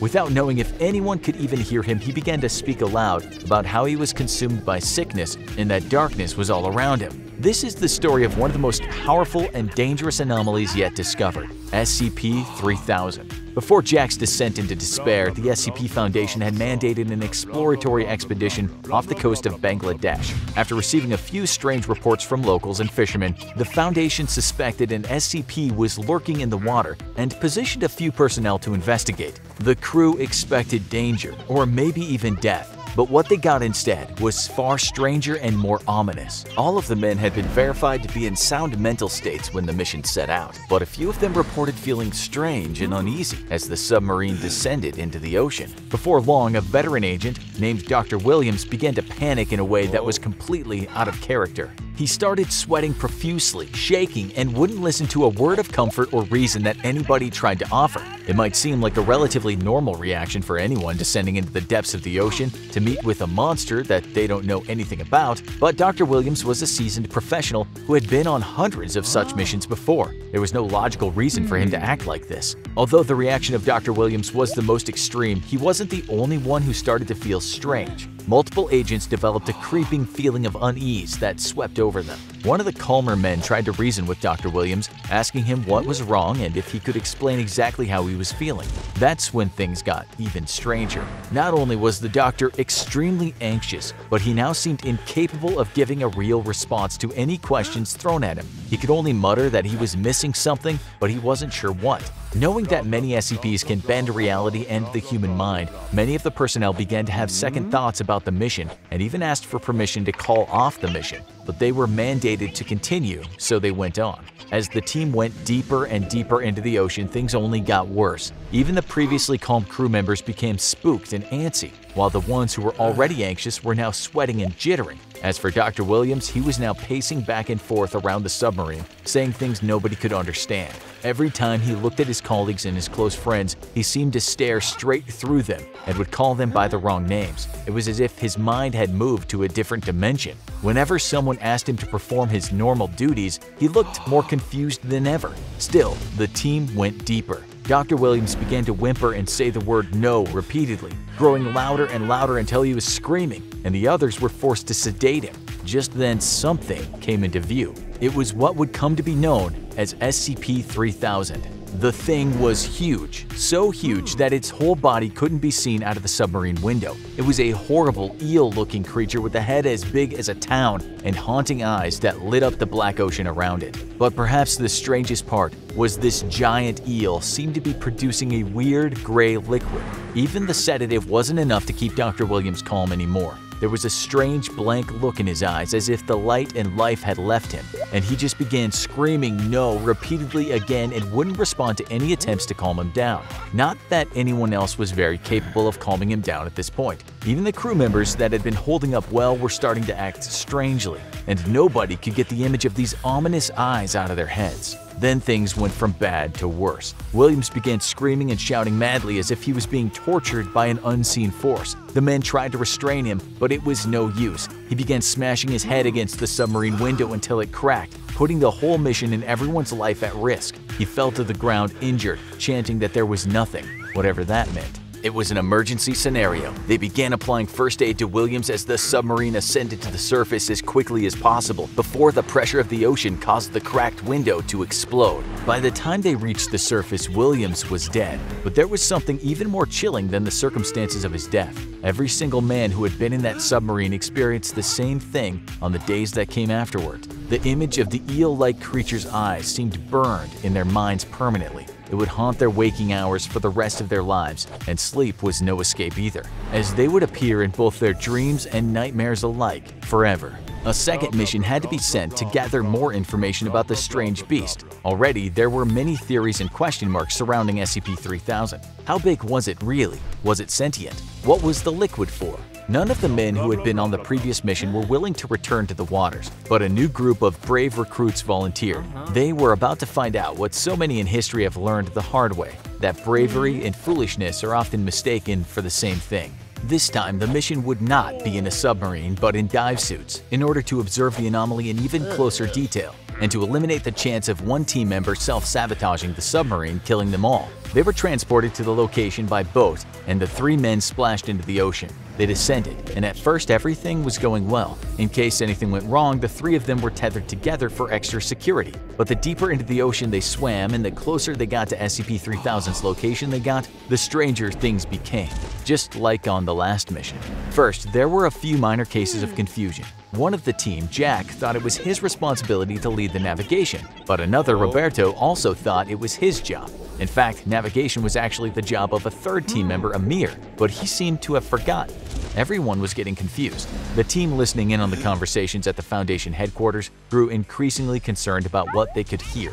Was everyone losing their minds? Hopefully, nobody was about to pull another Dr. Williams on them. Still, the project leads couldn't afford to tell the men to come back to the surface. The Foundation badly needed any information they could get on this SCP, whatever the cost, so they told the men to press on. Things only got worse. Roberto was asking to speak to a colleague who passed away 2 years ago, while the others began to mutter indistinguishable phrases about eyes and darkness, not too dissimilar to the ramblings of Dr. Williams. It increasingly began to look like a suicide mission. Then, there was silence. What was going on? Each of the men had completely lost it, to the point that they cut the tether that was holding them together. All alone, Jack couldn't remember where he was or why he was here. He desperately looked around to try and gauge his surroundings, but he could only see darkness. All he could think about was a pair of large eyes and an overwhelming fear of despair and anxiety, and this weird gray fluid that was now floating in front of him. The Foundation listened as Jack started reciting a creepy speech about being on the edge of nothing, inches from oblivion, with a sickness in his mind and nothing but a pair of eyes in front of him. They listened in horror as they heard movement through the radio. It sounded like a huge creature was swimming toward the men. It had to be SCP-3000, but all three men were too confused to do anything about the situation or to even see what was in front of them, claiming they couldn't see anything in the darkness. There was silence for half a minute, with the team listening in, fearing the worst. Then they heard some more unintelligible mutterings. The men must be alive, but what on earth was going on? Then the gibberish started again. Two of the men were screaming that Jack had just been swallowed whole and that they were being sucked in too. Why couldn't they just swim away? It was chaos. But then a few moments later, Roberto spoke into the radio, saying he was floating alone in the middle of the ocean and had now moved away from the eyes of SCP-3000. He finally seemed capable of forming coherent thoughts and speech. After what had just happened, Roberto now had a theory. He thought that somehow it was impossible to think straight around SCP-3000. When he'd been close enough to see the eyes, Roberto had felt a throbbing pain in his brain and been unable to think about anything. Perhaps it was something to do with that mysterious gray liquid. Even more slime was coming out of SCP-3000 now, and Roberto was determined to get a sample despite the warnings from HQ. In one final burst of motivation, he swam close enough to take some of the gray liquid and put it in a special sample collection unit that was designed to float to the surface for collection later. He had acquired some very important data, but he seemed to have lost all hope of preserving his life. Roberto started telling the team over the radio that he was dying and that his heart rate was too high, but cautioned that it would be too dangerous for anyone to try and rescue him. The personnel continued to try and communicate with Roberto to figure out what was going on, but his words had stopped making any sense until finally he went quiet. Minutes turned into hours, hours into days, and still there was no sign of Roberto or the rest of the divers. After 3 days, his radio, which had only been sending a steady stream of static, finally stopped working altogether and he was presumed dead. However, the sample Roberto had collected had survived and made it to the hands of the Foundation researchers. It turned out to be a viscous substance now known as Y909, a chemical compound and extremely strong anesthesia. Y909 causes head pain, paranoia, fear, panic, memory loss, and confusion, explaining what happened to Dr. Williams and the diving trio. The collection of Y909 might have resulted in 2 disastrous missions, but there's a silver lining as the substance ended up becoming an invaluable tool for the SCP Foundation. Its ability to make people forget what had just happened to them can be used to eliminate knowledge of threatening SCPs among the public. It also helps the Foundation staff cope with the traumatic experiences they encounter on their missions. Although other amnestics can be used for the same purpose, none are as powerful as the one produced by SCP-3000. Before its discovery, the amnestics used would break down too quickly, not fare well in storage, or cause undesirable side effects. The only problem is the method of sourcing. The only way to obtain Y909 is somewhat ethically questionable for most people. SCP-3000 produces Y909 after eating, so the best way to stock up on it is by feeding the creature. Sedated, D-Class personnel from the Foundation are sent on missions supposedly to observe the anomaly up close, unaware that this mission is one way only. Other divers are then sent later to collect the fluid from a safe distance and store it. Of course, it's all for the greater good of humanity. Now, the Foundation protects SCP-3000 as best as it can guard something hundreds of kilometers long. The area is carefully patrolled, and members of the public are not allowed to enter the part of the bay where it resides. Anybody who accidentally comes into contact is contained. Eventually, another pair of Foundation doctors went down in a submarine to try and learn more about SCP-3000. One became so affected by Y909 that he began hallucinating. He started talking about Anantashesha, the king of serpents in Hinduism. Anantashesha is believed to be all that will be left after the end of the world because it exists throughout all of time simultaneously. The doctor said he believed that this was in fact Anantashesha, that SCP-3000 simply shows us that eventually everyone dies and fades into the darkness of oblivion, right before he exited the submarine and swam right into his mouth. Luckily for now, SCP-3000 seems to be in a sort of hibernation state. It rarely moves and it doesn't hunt, although it will eat when fed. But no one knows when or if it'll wake, or what it's capable of if it does. Will it destroy the world, or simply drive us all insane? Hello, SCP Foundation personnel! Welcome to Cognitohazards and You, episode Redacted. This video series is intended to teach you about the protocol surrounding the various cognitohazardous anomalies currently within Foundation containment. When you know better, you do better, and both you and the secrets of our great organization can stay safe. And as anyone familiar with a good cognitohazard can tell you, knowing really can make a difference. Today's episode is about the unique and dangerous SCP-2316. Before we begin, repeat after me, and be sure to speak clearly into the microphone in front of you. I do not recognize the bodies in the water. A little louder, please. Thank you. In order to be educated about the following SCP, you must pass a vocal examination with a cognitive resistance value of no less than 14.5. Through this video presentation, you will need to repeat the phrase to ensure your score does not drop below the approved threshold. In the event that you fail the test, stay calm and remain where you are until medical staff can retrieve you. Remember, safety is a top priority when observing cognitohazards. The safe way is the only way. You're a cog in a very important machine, and we wouldn't want to have to terminate you now, would we? One more time, please. I do not recognize the bodies in the water. Very good. Remember that. You do not recognize them. No matter what you might think you see, your thoughts can be very unreliable when you're around SCP-2316. According to our files on the matter, SCP-2316 refers to an anomalous phenomenon identified in a small-town lake. It appears as a collection of human bodies floating in a group on the surface of the water. The exact number of corpses is unknown, but it has been estimated to be anywhere between 45 and 200. Though the bodies belong to individuals, many researchers theorize that the bodies in the water, which you do not recognize and you have never recognized, share a collective consciousness. They function, it would seem, with a hive mind of sorts. The bodies do not act on their own, but as one. Now, where does the cognitohazard come into play? It would seem that anyone who looks at the bodies in the water or learns too much about SCP-2316 as a whole begins to believe the corpses floating in the lake are people they recognize. Perhaps they remember their faces from childhood or high school. Whatever the case may be, they become convinced that the bodies in the water are familiar and that they must approach them.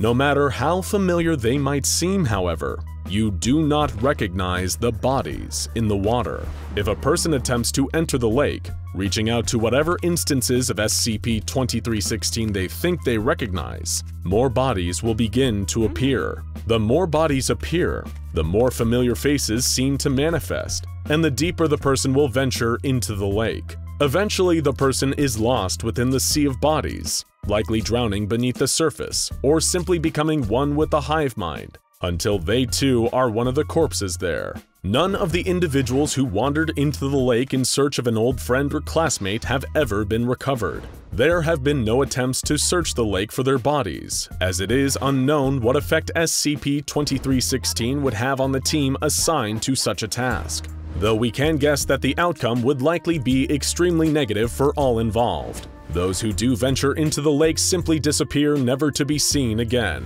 If you look too long at the bodies in the lake, perhaps their faces would surface alongside the rest. But it's best not to think about that. After all, we do not recognize the bodies in the water. Foundation personnel are not allowed to approach SCP-2316 under any circumstances. The lake is only permitted to be observed via dummy probes outfitted with video and audio recording equipment. No one is permitted to observe any footage or audio files collected unless they pass through a screening for resilience to cognitohazardous anomalies. The lake that holds SCP-2316 has been fenced off and is patrolled by guards with no prior knowledge of or exposure to SCP-2316. Anyone who attempts to approach the lake and break through the boundaries of its quarantine will be seized and taken to Site-33 for examination.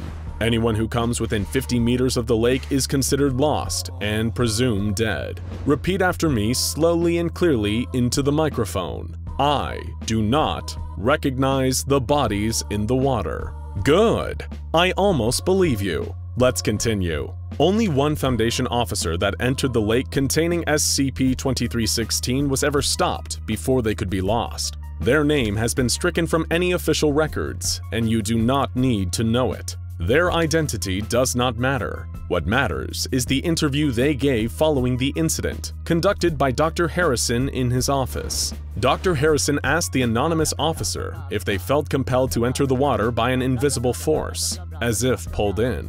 They rejected this concept entirely, insisting that they entered the water of their own free will.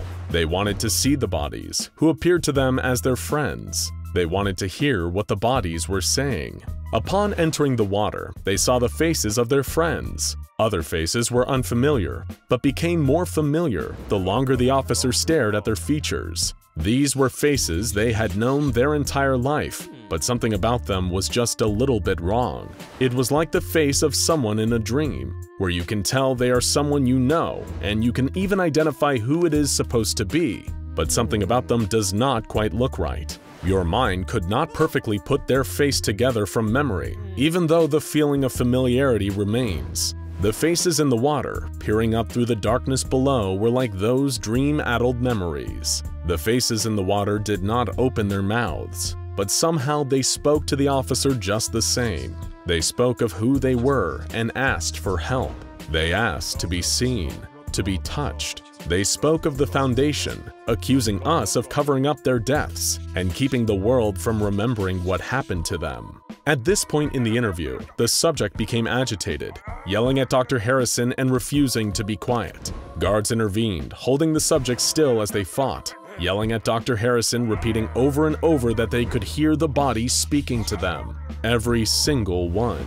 The interview ended when the guards removed the subject from the room, taking them to the amnestics department to have all memory of the bodies in the water erased from their mind. Then they were forgotten once more.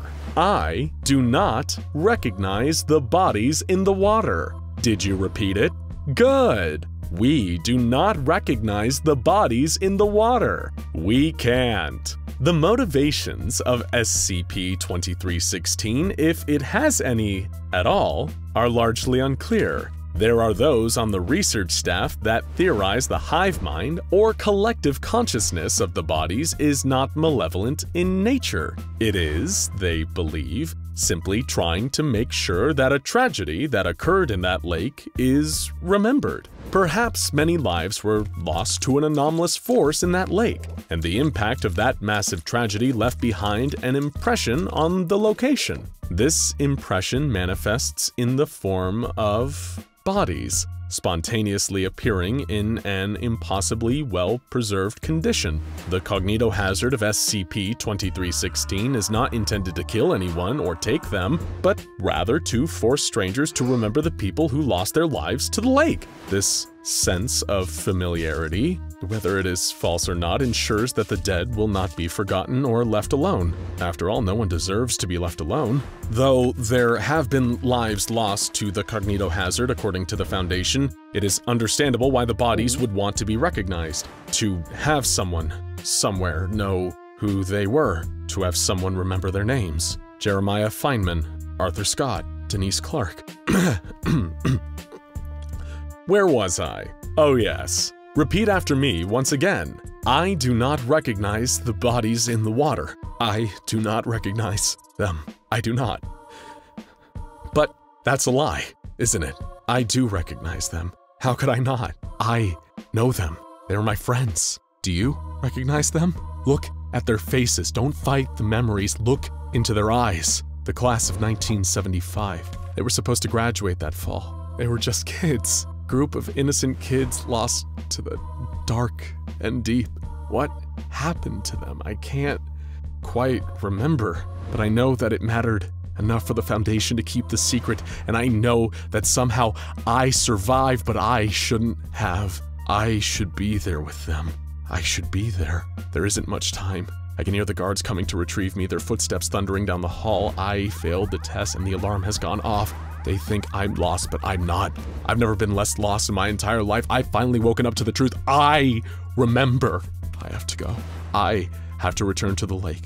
Fall of 1975, they went for a swim.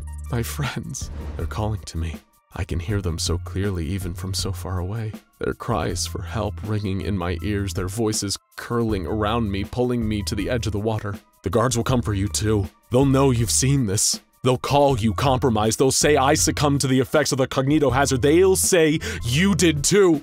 You'll fail their little tests and they'll say that makes you weak and broken, but you cannot listen. They're lying. It's not a hazard, it's a scream for help. They're screaming and the Foundation keeps covering it up. They won't let us find them and they won't tell us why. I have to go back so we can be together again. There are signs posted all around the lake. Danger, drowning hazard. Those are a trick. It's to keep me out, to keep the truth from me. The barbed wire fences around it, it's just another trick. I'll climb over it, rung after rung. I don't care if the barbs tear my clothes or pierce my skin. It's worth it for the truth, for the memory. And once I've climbed to the top, I'll be able to see. There, through the fog, I can see their faces. Their lips parted in a constant cry. Their eyes wide looking for me. My friends, my family, every face unlocking a memory long buried. I know them all, and I must go further. I can't turn back now. I have to wade into the water, let its chills soak into my clothes, down to my bones. One step, then another, deeper and deeper. The water lapping at my ankles, my knees, my thighs. The deeper I go, the more sure I will be that this is where I belong. The water will engulf my chest, my neck, until my feet no longer touch the ground. I will be lost in it, water flooding into my mouth, pouring into every opening. I will let my body sink down, down, down to the bottom where they've been all this time. nestled in the dirt and the dust. They've been so patient, but it's finally time. They're ready to be remembered, to be seen, to be found. They're waiting for me, and they're waiting for you too. Can you hear them? I'm going now. You have to find me. You have to follow me. Don't let the guards stop you. Don't let them wipe it all away from your mind. Fight, break free, and find the lake. Hop the fence, make your way into the water. You can't leave me there to fade away, floating in the cold with the rest. Can you hear us? We're waiting. A giant, monstrous, crab-like claw closes around the throat of an unimaginably huge, eel-like beast. The beast's terrible, writhing tentacles wrap around and latch onto the immense crustacean, and then the high-intensity beams of gamma radiation start flying. All the while, legions of skinless centaurs swim in the waters around them, relishing the violence. And in the middle, a lone boat, the SCPS Myther, manned by a team of mobile task force operatives that does all it can just to survive. There are those who consider outer space to be the ultimate achievement in exploration, the one place that explorers have yet to chart and understand. However, some of the murkiest mysteries in the universe are on our own planet, deep down at the bottom of the ocean. 95% of the deep ocean remains completely unexplored, and the little glimpses we have gotten paint a picture of something truly alien. Giant squids, organisms that can breathe nitrogen, luminescent predatory fish, and sharks as old as the Earth itself. Even the SCP Foundation is still struggling to fully grasp the depth of the ocean and the strange beings that dwell there. One of the most unusual aquatic findings in the history of the Foundation is that of SCP-3700. SCP-3700 refers to a circular area in the North Sea with a diameter of 800 kilometers. The waters there are abnormally deep for the region, with the seafloor resting at 5 kilometers beneath the ocean's surface. There are two entities present in the waters of SCP-3700, designated SCP-3700-1 and SCP-3700-2. Interactions between these two entities are responsible for the anomalous changes to the meteorological and geological conditions in the area.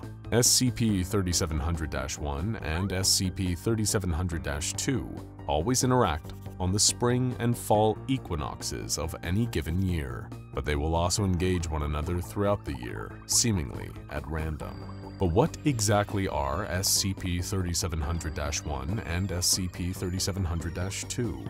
Aside from terrifying creatures of the deep, SCP-3700-1 is an arthropod bearing an aesthetic resemblance to the European lobster, only much, much bigger, measuring 6 kilometers in length. The creature is green, with a mix of blue, yellow, pink, and red markings across the top of its exoskeleton that bear the appearance of a woman's face. It has 6 prehensile limbs, 4 of which terminate in claws, and 8 legs. The entity's 4 eyes are compound and orange, attached to stalks. Anyone who gets close enough to observe the creature's carapace in detail will notice scars, cracks, and small holes, indicating years and years of damage. SCP-3700-1 has several anomalous qualities in addition to its size. In a fight, it is able to strike with its appendages and produce cavitation bubbles with a force greater than several tons of dynamite. 2 of the entity's eyes are capable of blasting concentrated gamma radiation at a chosen target. The creature has the ability to impact the weather around it, dispersing storms that impede its ability to move with ease, and can reach speeds up to 100 kilometers an hour. In spite of its immense power, SCP-3700-1 is not aggressive and tends to ignore beings in its vicinity other than SCP-3700-2. Speaking of SCP-3700-2, it is a 32-kilometer-long entity, resembling a pelican eel in all aspects except for its massive size and the 13 appendages that encircle the middle section of its body. These appendages, which tuck inside its body when not in use, are similar to the tentacles of an octopus, complete with suckers. The majority of the entity's body consists of a sinewy tail, terminating in a sharp point. When its mouth is open, it is an estimated 3 kilometers deep. Its flesh is black, and it has white, purple, and red bioluminescent lines in the shape of a man's face on either side of its torso. SCP-3700-2's anomalous properties include the ability to invoke storms with the severity of Category 5 hurricanes, and the ability to produce whirlpools that draw in any vessel within 150 meters so that it can rip them apart. It is also able to produce high-energy sound waves, as well as blue fire, which it emits from its esophagus. When the two entities interact, it results in an epic struggle as each begins attempts to destroy or subdue the other. When one is victorious, immediate changes to the area follow. When SCP-3700-1 wins, the storms and harsh weather in the area will immediately calm, and an era of fertility and abundance will begin. The reproductive rates of fauna in the ocean and on the islands nearby increase threefold, and the crop yield doubles. The ocean itself becomes increasingly active, and the erosion rates of the archipelago's shores increase fivefold. When SCP-3700-2 wins, however, the weather conditions become dangerous, with raging hurricanes, rapidly fluctuating temperatures, and constantly changing storm fronts that cause destruction of buildings and loss of life. Naturally, this renders any ocean travel in the area extremely difficult or even impossible. Aquatic food sources are driven away by harsh conditions, and livestock are killed by exposure and disease. Crops are unable to thrive in the high winds, waterlogged soil, and lack of sunlight. All the while, SCP-3700-2 swims throughout the area, preying on unsuspecting ships and menacing the coastline, until SCP-3700-1 manifests to challenge it again. SCP-3700-2 will also regurgitate instances of SCP-3456, though how or why this is possible is unknown. For those unfamiliar with SCP-3456, they are a group of hairless, three-toed horse-like creatures with thick, translucent skin and human torsos fused to their backs. They are most frequently seen near sites of war, terrorist attacks, and devastating natural disasters. Direct observation of one of these entities will draw their attention to the observer, who the entity will then stalk and capture before disappearing. Due to their enormous size and ability to anomalously manifest in their home waters, SCP-3700-1 and 2 cannot be contained at a Foundation site. Instead, their containment is handled by Foundation Naval Task Force Delta 7, Northern Storm, who patrol the area in combination of refurbished battleships, destroyers, cruisers, and support craft. Additionally, measures have been taken to suppress information about SCP-3700 among the general population. Details about the unusual depth of the waters there have been stricken from public texts and scientific publications. SCP-3700-1 has been implanted with Donovian holoprojectors, which disguise it as a pod of humpback whales. If SCP-3700-1 encounters SCP-3700-2, Delta 7 may engage Protocol Winter Maelstrom. This consists of destroyers deploying harpoon-based anchors into SCP-3700-2's head to hold it in one location. Next, the vessels work together to target the entity until SCP-3700-1 is able to subdue it. If this does not prove effective and SCP-3700-2 cannot be contained, then the task force will implement Protocol Tumult. At this point, naval and civilian crafts in the area must be evacuated.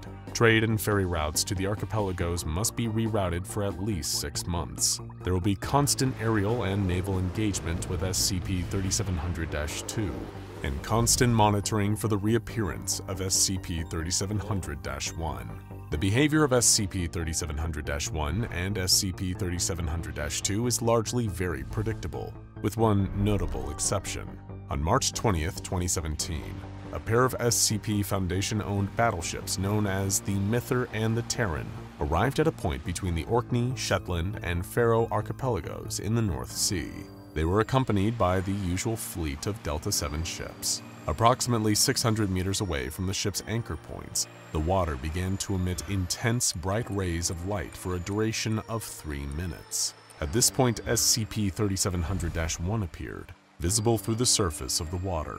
Delta-7 withdrew their anchors, speeding toward the entity. As the ships caught up to the entity, it raised 2 of its claws into the air, clicking them together in a friendly greeting. The Delta-7 ships followed the entity along its usual swimming path for 30 minutes, and during this time, all was peaceful.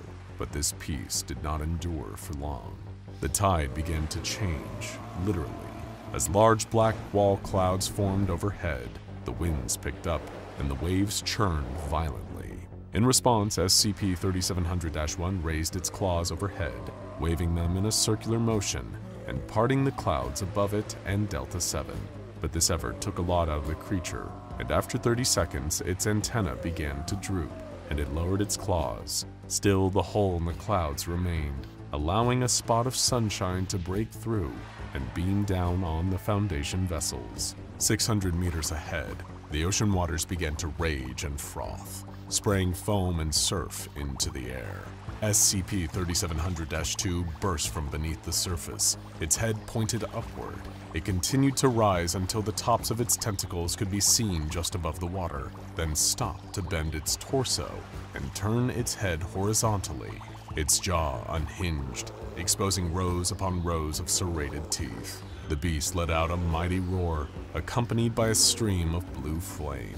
At the sight of its rival, SCP-3700-1 dove beneath the surface, disappearing from view. The SCP's Myther ordered the rest of the vessels to engage Protocol Winter Maelstrom. Delta-7 scattered out from SCP-3700-1's point of submersion, and all 13 destroyers fired their harpoons at SCP-3700-2, embedding themselves in the entity's head. Naturally, this enraged the creature, and it began to roar and wail, spinning its lower body vigorously enough to generate a whirlpool. The cruisers opened fire with a combination of L cannons and conventional weaponry in order to distract the entity as the destroyers pulled their harpoon lines taut, dragging its head in a continuous circle. While this was taking place, the battleships got into position and prepared to fire on the Myther's mark. 3, 2, 1, fire! The first broadside barrage collided with SCP-3700-2, and it grunted in pain, thrashing back and forth before opening its mouth and spewing an instance of SCP-3456 into the water. As soon as it hit the water, the equine monster began to cut through at a pace of 50 kilometers an hour, making its way toward the destroyers, particularly the SCP's Selkie. The Selkie attempted to retarget its weapons and prevent the creature from reaching it, but the monster moved too quickly for the Selkie to adjust. The Selkie was lifted out of the water by the creature as crew members desperately clung to the railings and their weaponry. As the crew cowered and tried to fend off the creature, it reached for them, trying to pull them from the ship. While the Selkie was occupied, SCP-3700-2 was able to attack again, blasting another ship with a stream of blue fire. A loud crack rang out from across the sea as the Selkie dropped back into the water, the SCP-3456 instance shrieking in pain. SCP-3700-1 burst through the surface, striking the creature with its club-like limbs, each blow emitting another loud crack. The third blow tore the instance in half, sending its human torso careening through the air and past the SCP's Myther. Freed from its attack, the Selkie moved full steam ahead, pulling the harpoon line taut again and dragging SCP-3700-2 out of its path. Several Selkie crew members were thrown overboard during the struggle, and as they struggled to keep their heads above water, SCP-3700-1 scooped them up, placing them onto the deck of a nearby destroyer and out of harm's way. With the crew members rescued, SCP-3700-1 set its sights on its enemy, swimming towards the edge of the whirlpool and emitting a luminescent glow from 2 of its eyes. The constant barrage of cannon fire on SCP-3700-2 was beginning to take its toll, and the Myther ordered the fleet to, quote, brace for the killing blow.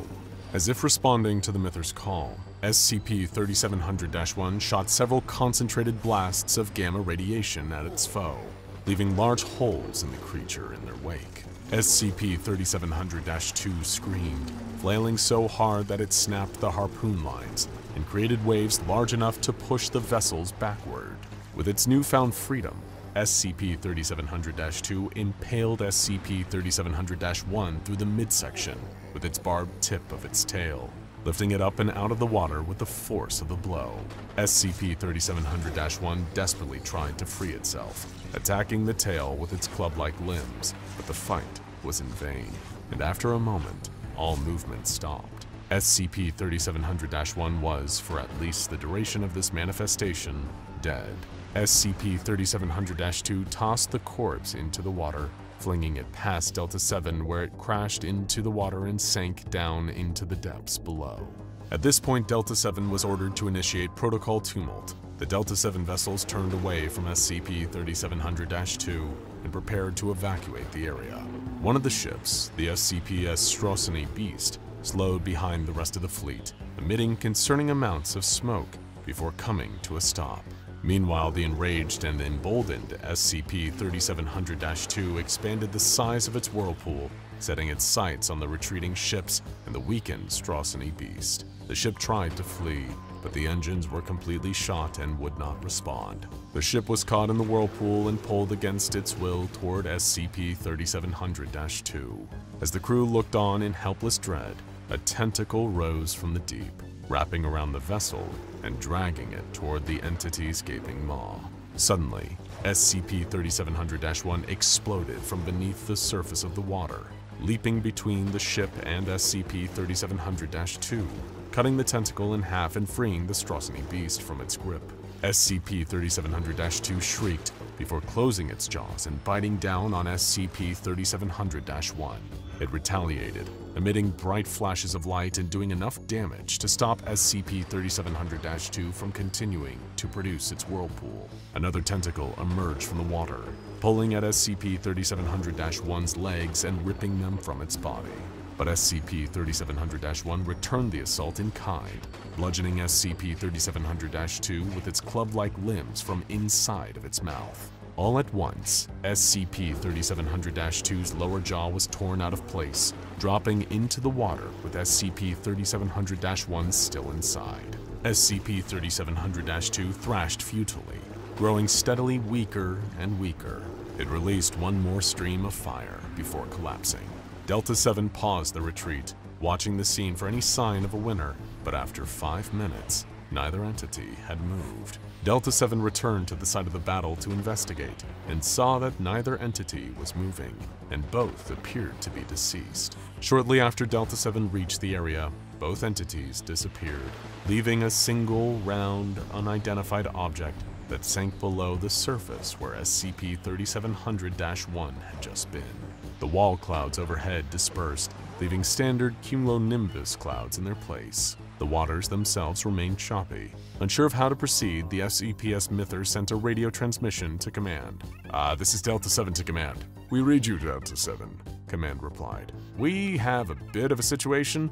Go ahead, Delta-7. SCP-3700-1 and 2 are both down. Command was silent for 10 seconds, utterly baffled by the information.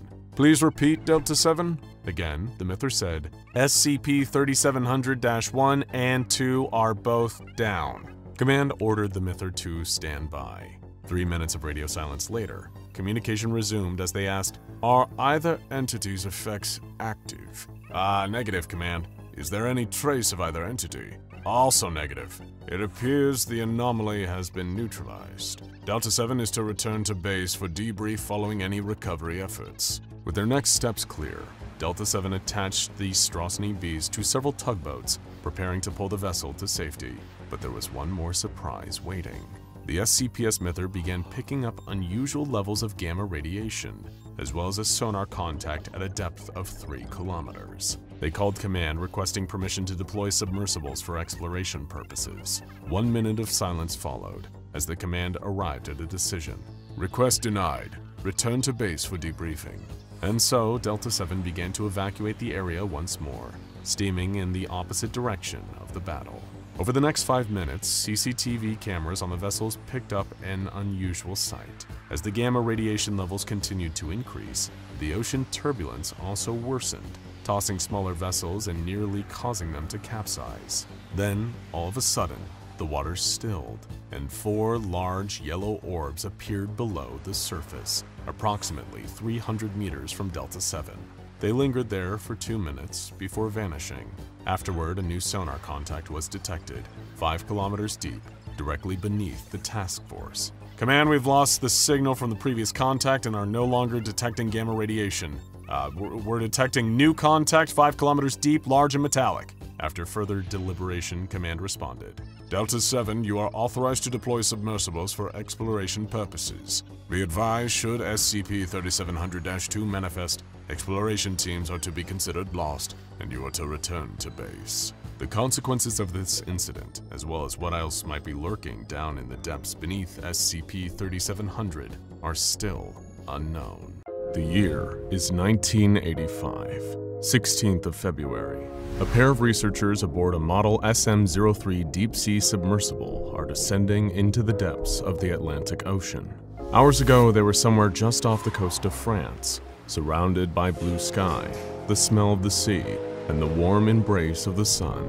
But now, only cold darkness surrounds them. The depth of the ocean so vast and overwhelming, even light could not escape its grasp. The 2-man team are members of MTF Gamma-6, also known as the Deep Feeders, a special task force that specializes in the investigation and tracking of deep-sea or oceanic anomalies. Their mission: to locate and investigate the wreckage of a World War II German warship known as the Bismarck, thought by the general public to have gone down in a naval battle with the British in 1941. But the story the public doesn't know is the real reason the pair of Foundation members were tasked with locating the ship's wreckage site. Unfortunately for these researchers, today would be remembered for something far worse than they had anticipated. Radio transmissions recorded by the Gamma-6 duo detailed the events that took place upon finding the Bismarck, designated SCP-4217.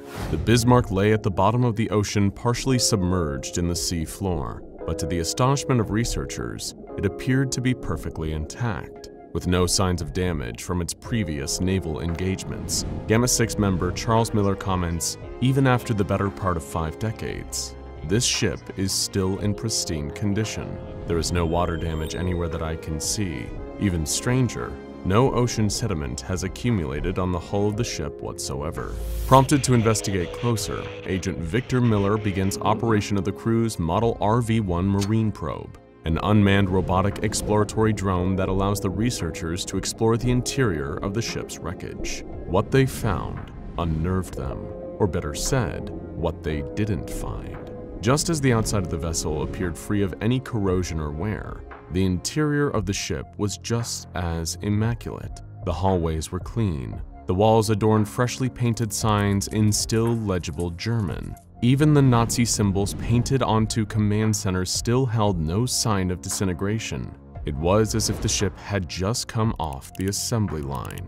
But strangest of all was the lack of skeletal remains. At the time it was sunk, the original crew of the Bismarck boasted a minimum of 2,000 men. Where were the bodies? Continuing the mission, the researchers piloted their unmanned drone down the eerie winding corridors. Along several of the inner corridors of the submerged wreckage of SCP-4217, the crew find large, thick walls of what appear to be made out of a rubber-like substance. Soon they find that the large vein-like growths extend throughout the interior of the ship like tendrils, growing in size the closer the exploratory drone gets to the center of the vessel. All the while, a slight hum sound is picked up by the craft's sonar equipment, echoing from the center of the ship, a rhythmic pulsing. The crew decide they need to take a sample of the rubber-like substance back to Foundation headquarters for testing. This would be a mistake. Upon cutting into the thick tentacle-like growths, the researchers notice something that fills their stomachs with dread. Whatever substance they had cut into was now bleeding. The team hears a distant rumble growing steadily louder. Suddenly, the ship begins to move. Shuffling sand and debris strew along the seafloor, clouding the visibility of the ship. Terrified, the pair hurried to try and disconnect the cable attaching the probe to their submersible and evacuate the site. But it's too late. A booming thud shakes the underwater craft as a large shadow covers the glass window of the submersible. Alarm systems go off as cracks start to appear in the glass surface. The pair attempt to pilot the vessel up towards the surface, but they are halted by a strong force pulling them downward. Just as the cracks start to spread across the surface of the glass, a giant shadow looms over the submersible. What is that?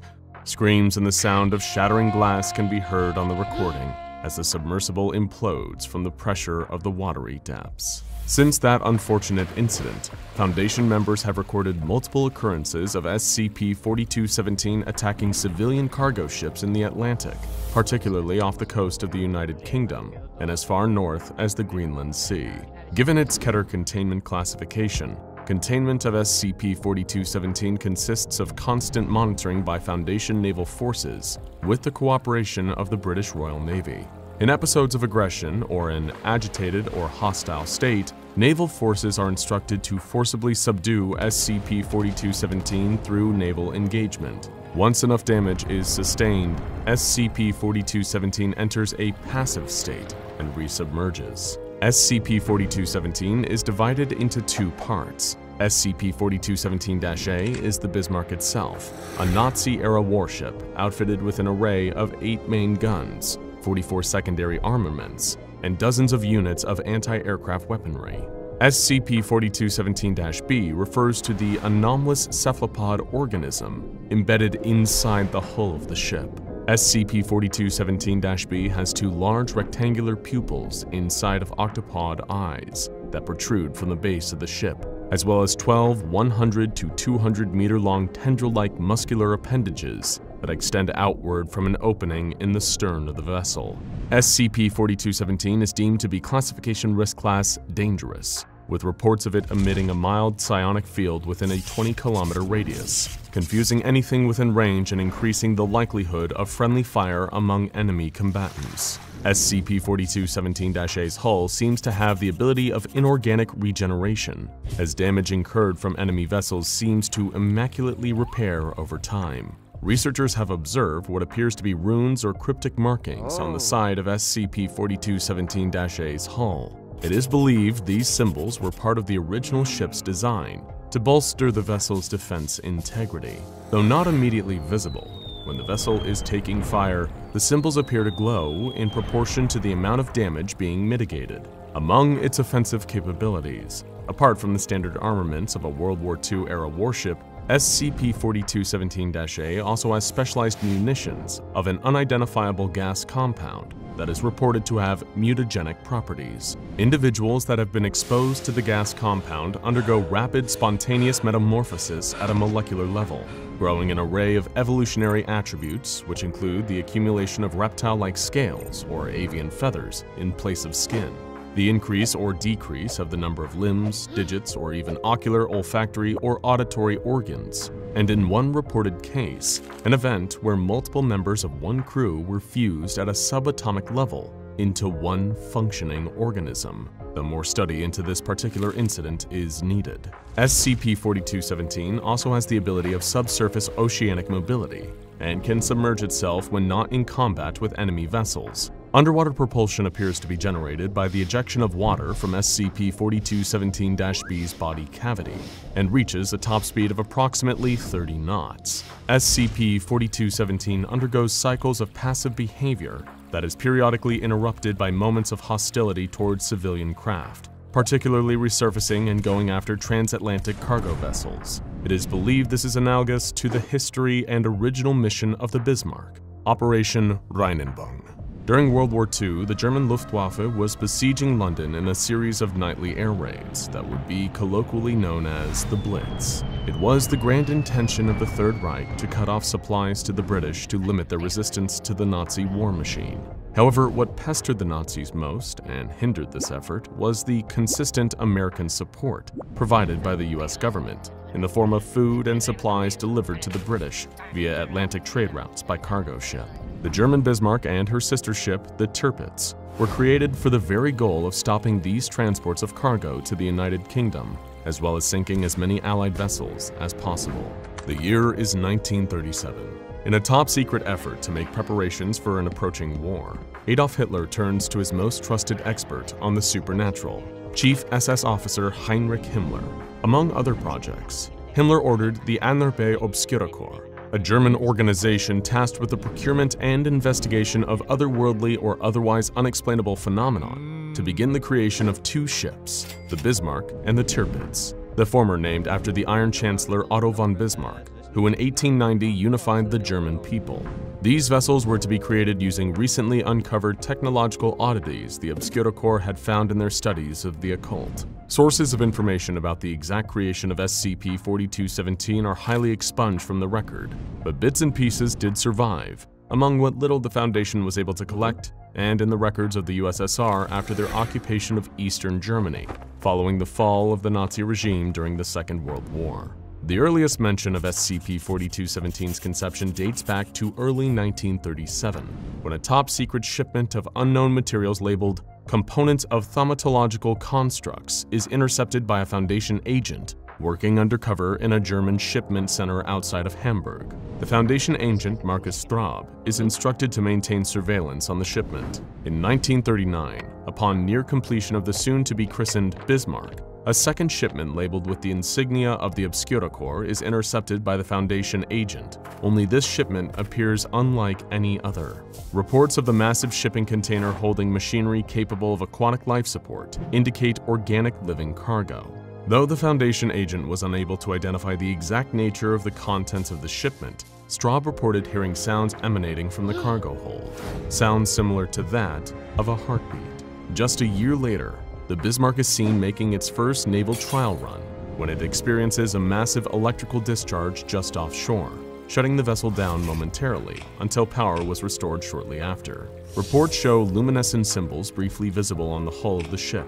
Thaumatological symbols, for the layman, are symbols that embody the study of miracles. Because of this, it was apparent to the Foundation that some occult anomaly was responsible for the strange characteristics of the German vessel, and an order for termination was reached by the O5 Council. The hunt for SCP-4217. In the autumn of 1940, under orders of neutralization of SCP-4217, all active Foundation agents presiding in Germany were ordered to converge on the side of the Bismarck to stop the completion of the vessel. But when the time came for the operation, every single one of the Foundation agents vanished. No records of what happened were ever found. No clothing, notes, not even a trace of their existence was left behind. The mission was deemed a failure, and subsequent attempts to neutralize SCP-4217 became far more difficult after the Bismarck received a full crew of seamen. The fully manned and well-equipped SCP-4217 became a menace to both military and civilian craft on the high seas of the Atlantic, at times appearing without warning, seemingly out of thin air. SCP-4217's psionic field obscured it from the new technological advancements in enemy radar systems the US government had in development. The ship became a shadow on the Atlantic, a subject of ghost stories for anyone daring to assist the British government with the war effort. Furthermore, SCP-4217 did not seem to be content with the surrender of enemy vessels. Captured enemy ships were gassed, turning the men into manufactured beasts, and then sinking the enemy vessels to the depths of the ocean. Even submarines were no match, on one report describing an attempt to elude the vessel by diving below the surface, only to be entangled by enormous squid-like appendages that dragged the craft back up to the surface before crushing it in its grasp. Fearing the safety of the public, the O5 Council decided they could not stand by and let more innocent lives be taken. They voted to supersede the Foundation's policy on absolute secrecy to notify the British government of the danger SCP-4217 posed to maritime civilians. With cooperation from the British Royal Navy, Foundation representatives joined the crew of HMS Hood and HMS Prince of Wales to track reports of the Bismarck being sighted off the coast of Scandinavia. In what history books would come to know as the Battle of Denmark Strait, HMS Hood and HMS Prince of Wales engaged SCP-4217 and a secondary German warship, known as the Prinz Eugen. Confused by the ship's psionic field, the British naval ships experienced trouble identifying the Bismarck and engage in friendly fire before being able to regain control of their armaments, concentrating all volley of fire on SCP-4217. The attack proves futile. as after the embers and smoke of munitions fire wear off, the sides of the Bismarck's hull appear to vibrate with glowing energy. Mangled metal begins to straighten back into perfect frame. Breaches in armor begin to heal before the soldiers' very eyes, and all that is left as evidence the ship had ever taken fire is a cloud of steam emanating from the hull of SCP-4217. The water surrounding the vessel begin to boil as underwater tentacles lurch out and capture the HMS Hood, dragging Her Majesty's ship forward. The men aboard frantically try to regain control, but seconds later are met with another crisis. A salvo of artillery shells fired from SCP-4217's guns hit the ship, severing lines and damaging railguns, as a mutagenic gas compound starts to spread among the Royal Seamen. In mere minutes, the majority of the crew are engulfed in toxic fumes and experience vomiting and convulsions, their bodies undergoing rapid involuntary mutagenesis, including the growth of limbs, the development of fur, feathers, and scales. In one report, it was said that multiple victims even fused together to create one single horrifying entity. Those exposed to the gaseous compound were designated SCP-4217-1. The captain of the HMS Hood barricades himself inside the helm, but the resulting instances of SCP-4217-1 overpower the ship and neutralize command. In the seconds that follow, any witness of the horror that the men aboard the HMS Hood experienced is forever entombed in the watery grave of the British vessel, as the ship is sunk by a volley of munitions fire from the combined might of the German fleet. Some men attempting to jump overboard and swim to safety are dragged down by their legs by the mutated instances of SCP-4217 and pulled under, lungs filling with seawater, as they scream until their breath is no more. In disbelief, the crew of HMS Prince of Wales decides to retreat. In the days that followed, at the bequest of Foundation members, the British Royal Navy launches a full-scale armada to hunt down and neutralize the Bismarck. Though SCP-4217 sustained little damage in the previous encounter, the ship began leaking a black, oil-like substance thought by SCP researchers to be an organic waste product of SCP-4217-B. The Allied naval forces are able to follow the trail to the coast of France, where under the lead of HMS King George V, British warships surround the German vessel and open fire. This time, they were ready. With approval from the O5 Council, Foundation members provide the British forces with enhanced munitions and armament, capable of overwhelming SCP-4217's thaumatological defenses. On the eve of battle, it appears to the Allied forces that the psionic field generated by SCP-4217 is too great, as the naval company find it difficult to land targeted assaults on the German vessel. After losing several smaller vessels to the colossal appendages of SCP-4217, Foundation members on board authorize the use of a redacted SCP. It is brought in to deactivate SCP-4217's psionic field. The tide of the battle turns, and after a fierce battle, SCP-4217 becomes immobile and unable to return fire. Relentless, the British continue their bombardment until the artillery munitions on the ship explode into a giant fireball, flooding the ship's compartments with the noxious fumes of the mutagenic compound.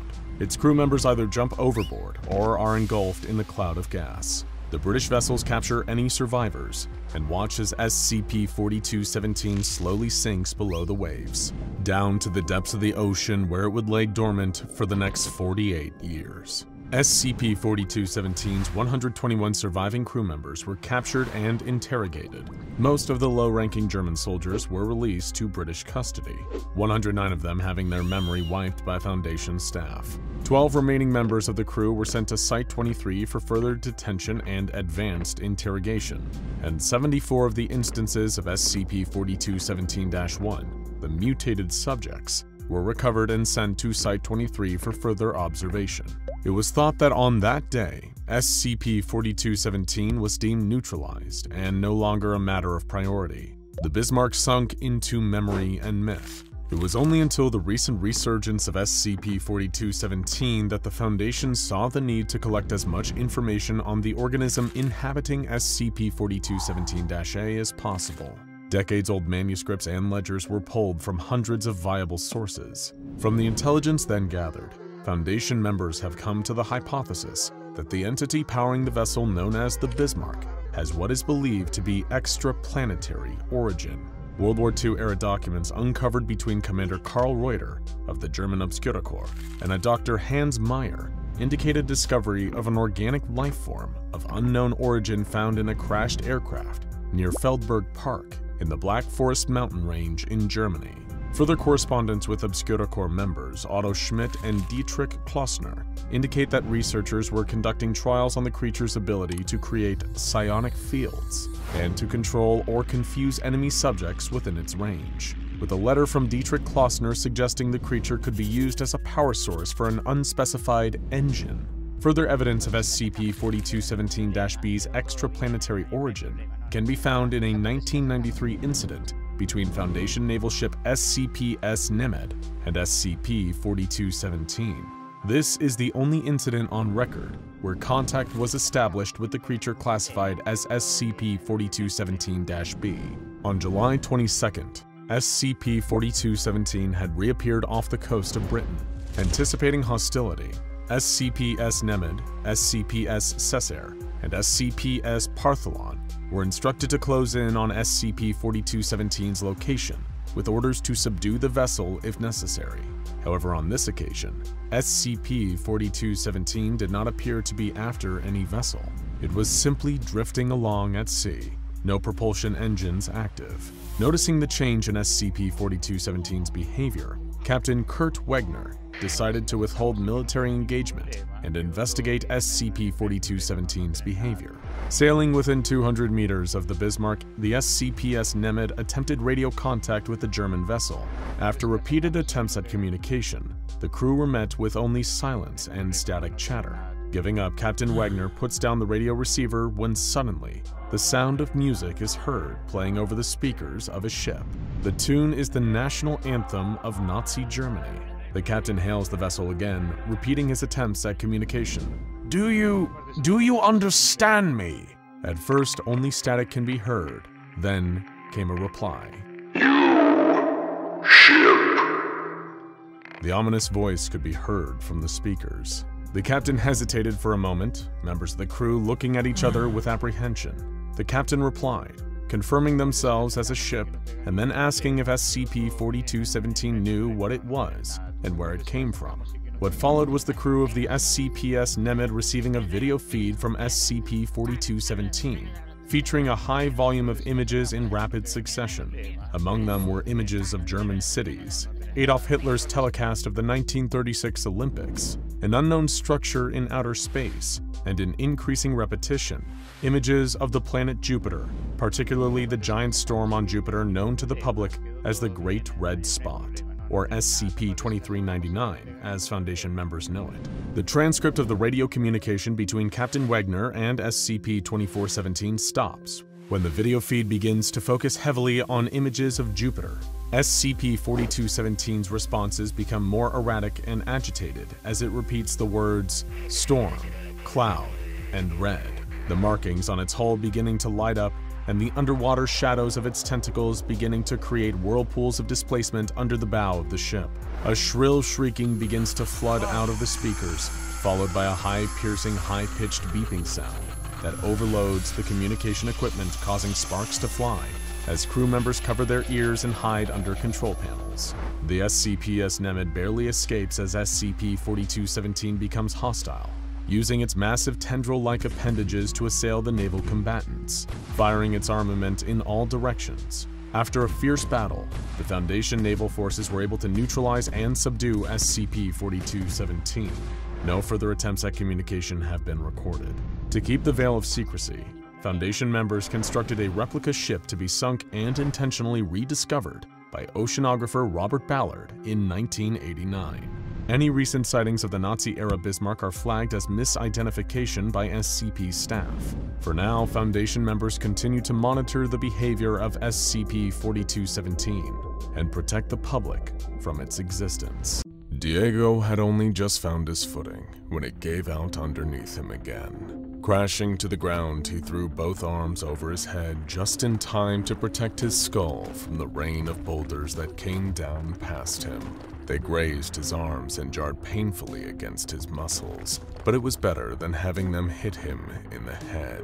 Without a moment to spare, Diego got straight up to his feet and continued running back down the trail he had been trying to follow. The ground shifted and lurched in all directions under him, threatening to throw off his balance at any moment. Having lived in Chile his whole life, he had gotten used to earthquakes, but he had never been in the center of one like this. The problem was that the trail he had been following to get up here was disappearing fast as the dust swirled into the air and boulders landing all around him. He just had to keep running in this direction and hope for the best. There weren't any other options. But suddenly, he found himself running uphill. Stumbling forwards, Diego tried desperately to get his bearings. He had spent the previous 3 hours hiking up the mountains, so how was it that now that he had turned around and gone back, he was still going uphill? It was almost as if the ground was changing shape beneath him as he ran. Dust filled his lungs as he tried to wipe it away from his burning eyes. Yes, the ground was definitely going uphill, but it felt almost as if it was lifting itself up beneath him, as if some tectonic plates were grinding together, creating a new mountain beneath his feet. Diego lurched unsteadily and grabbed the nearest rock to keep his balance, feeling the ground lifting higher and higher beneath him. Then, all of a sudden, the cloud of dust broke, and he was in fresh air rising ever higher into the sky. The Andes Mountains stabbed out of the clouds all around him, cutting beautiful shapes across the horizon. He felt his own mountain steadily growing taller than any of them. He dropped down on all floors and clutched at the ground in terror as he tried his best to take in the shape of what he was now standing upon. How far would you go to prevent a cosmic-level disaster? It's one thing to save your friends and family from an armed murderer. It's another thing to fight for your country in a world war. We can even just about imagine what it means to fight for our planet, to save our species from climate change, to save our world from a meteorite. But what would a cosmic disaster look like? A calamity so broad in scale that it surpasses our ability to even perceive the threat. We could point our most advanced telescope into deep space and look straight down the middle of it and never know it was even there. And if that threat was not simply to the survival of humanity or planet Earth, but to the survival of existence itself, how far would we go to prevent it? What cruel and inhumane measures would you take to have such a threat? Or better yet, how many people would you kill to save the world? This debate is raging right now as you sit here and watch this video. Not among the Foundation, but between two SCPs so grand in scale and so advanced in nature that the Foundation has no option but to sit and listen as the pair debate what to do with the human race. SCP-4568-1 was not difficult to discover once it started moving. In fact, it was almost impossible to ignore. Earthquakes have been tearing across South America for centuries, destroying homes, taking the lives of innocent people, and fundamentally changing the shape of our planet itself. What most people do not realize, however, is that the fault line running through the Andes mountain range has actually largely been dormant during this period. The source of the earthquakes has come from something far more mysterious. Our innocent hiker, Diego, had been spending the week walking among the Andes when the earthquake struck. You would be forgiven for assuming, as Diego did, that the ground rising beneath his feet was a new mountain forming as the tectonic plates clashed together. But the staggering reality of the situation was that he found himself hiking along the back of SCP-4568-1.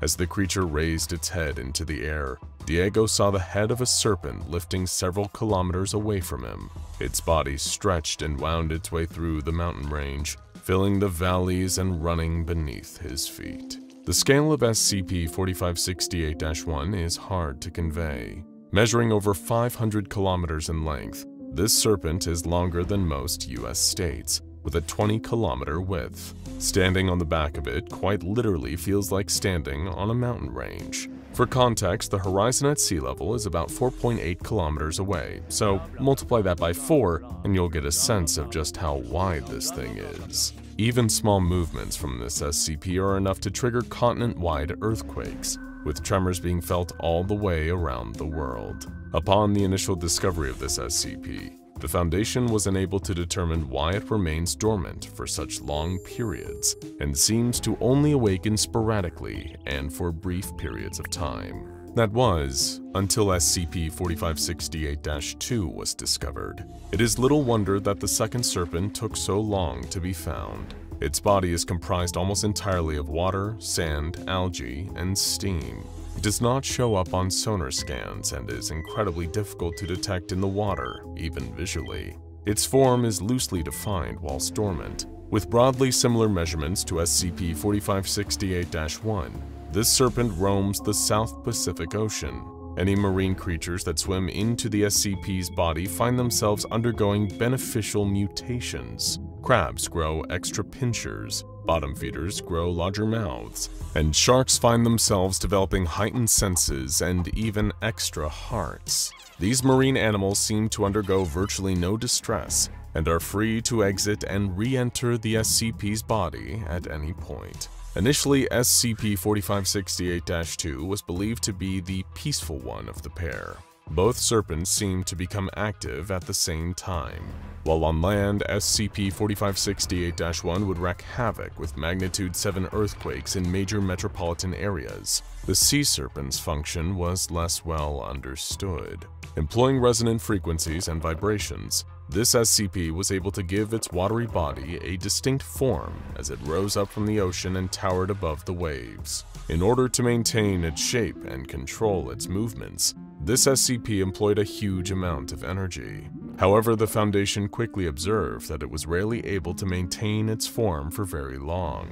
As soon as the sea serpent rose out of the water, its mountainous twin would begin to move, sending tremors around the world that disrupted the frequency needed for SCP-4568-2 to remain animate. Exhausted and unable to maintain its shape, the sea serpent would fall into another period of dormancy, gliding lazily through the oceans. But this dormancy suited the Foundation. Without the constant seismic tremors, researchers could work fast. 2 operating bases were set up to monitor each SCP. 2 mirrored bases with mirrored teams in constant communication with one another. As soon as one team made a discovery, it was conveyed to the others and vice versa. One operating base was set up high in the Andes Mountains, specifically designed to be as earthquake-proof as possible, capable of withstanding earthquakes up to 9.9 magnitude.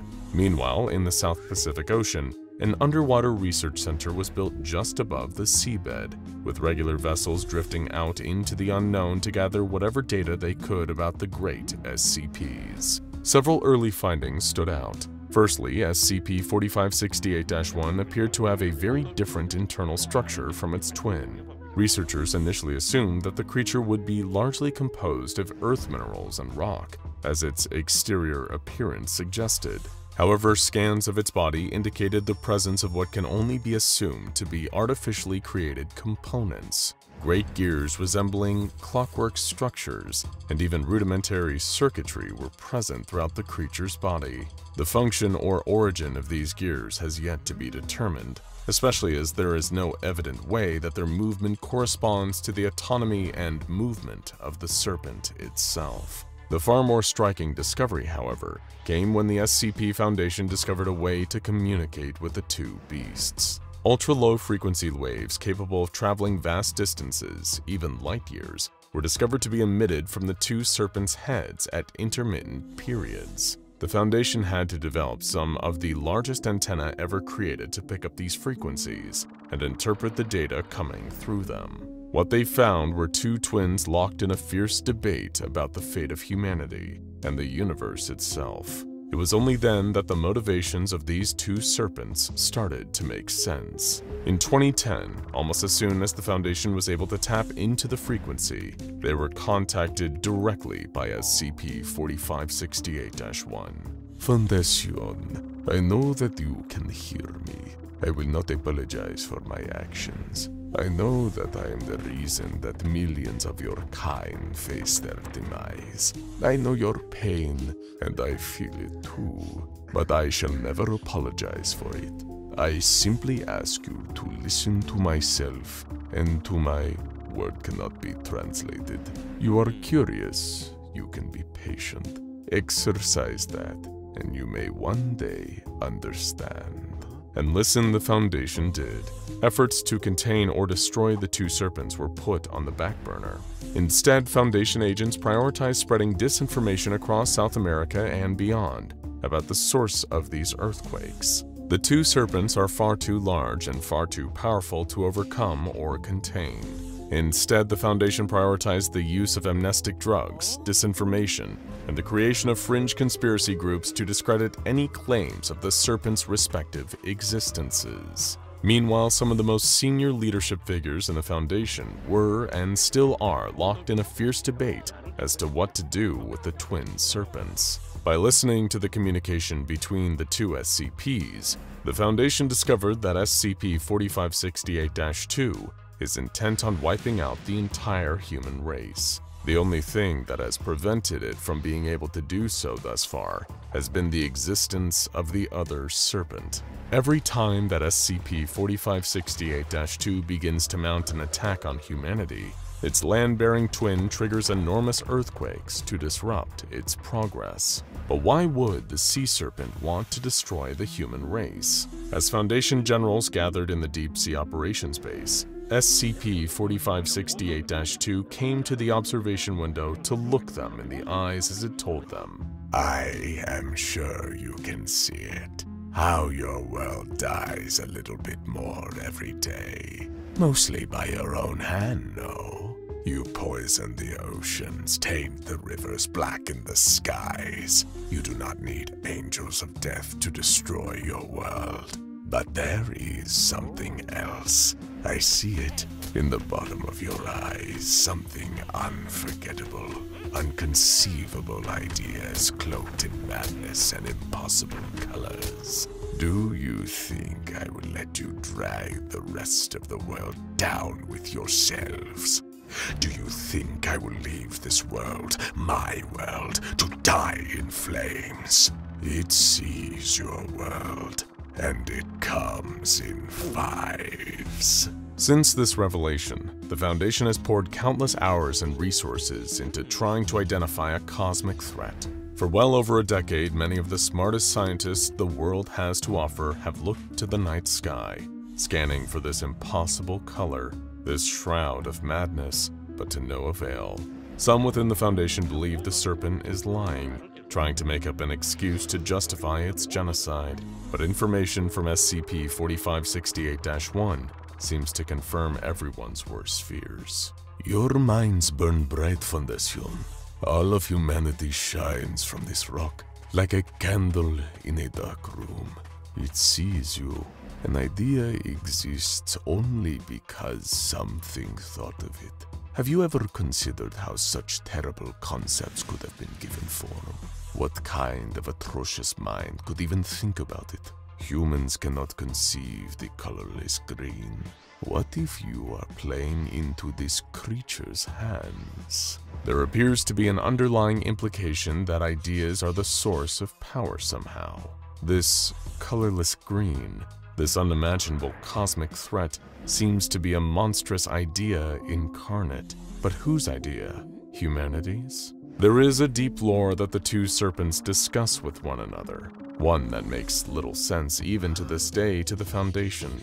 They talk of gods and goddesses, deities of flesh, of steel and gears, and of the fives. Quite what these creatures are, if they are even creatures at all, is a mystery to the Foundation. Researchers have not discovered a way of communicating back with the two serpents directly. Attempts to mimic their language or transmit signals asking questions to them have largely been ignored. Instead, they address humanity and the Foundation as a whole, seeming to take the view of the human race as being a collective hive mind, one that they are evidently able to tap into. The pair seem uninterested in informing us as to exactly what this threat is, or explaining who the gods and goddesses are. Perhaps they assume we know these things already, or more likely, they believe that our consciousness is not yet capable of perceiving the scale and depth of the concepts that they are debating. What is clear, however, is their shared understanding that if humanity were to be eliminated, the candle was to be blown out, this cosmic threat would pass by. The pair have names. Trenten is the land serpent, while remaining dormant much of the time in an enormous cave system beneath the Andes Mountains. This serpent seems keen to help the Foundation in some way. Kai Kai, the sea serpent, is intent on sacrificing the human race for a greater good, one far beyond our understanding. Speaking to the Foundation in the Andes Mountains, Trenten gave a short speech that served both as encouragement and a terrible warning of the darkness to come. It is something I like about you, Foundation, about mankind. While it is easy to just take the simplest path, to just give up, there will always be some among you who refuse this path, who do the right thing. Maybe not all of you are this strong, but I can see it in your methods, those so-called containment procedures. There will always be someone who stands up against the dark, even if it takes 1,000 million years to emerge victorious. Maybe you can stop the thief. After all, ideas can be killed with better ideas, even if it takes 1,000 million years. Now go check out SCP-2317 The Devourer of Worlds, A Door to Another World, and SCP-001 The World's Gone Beautiful.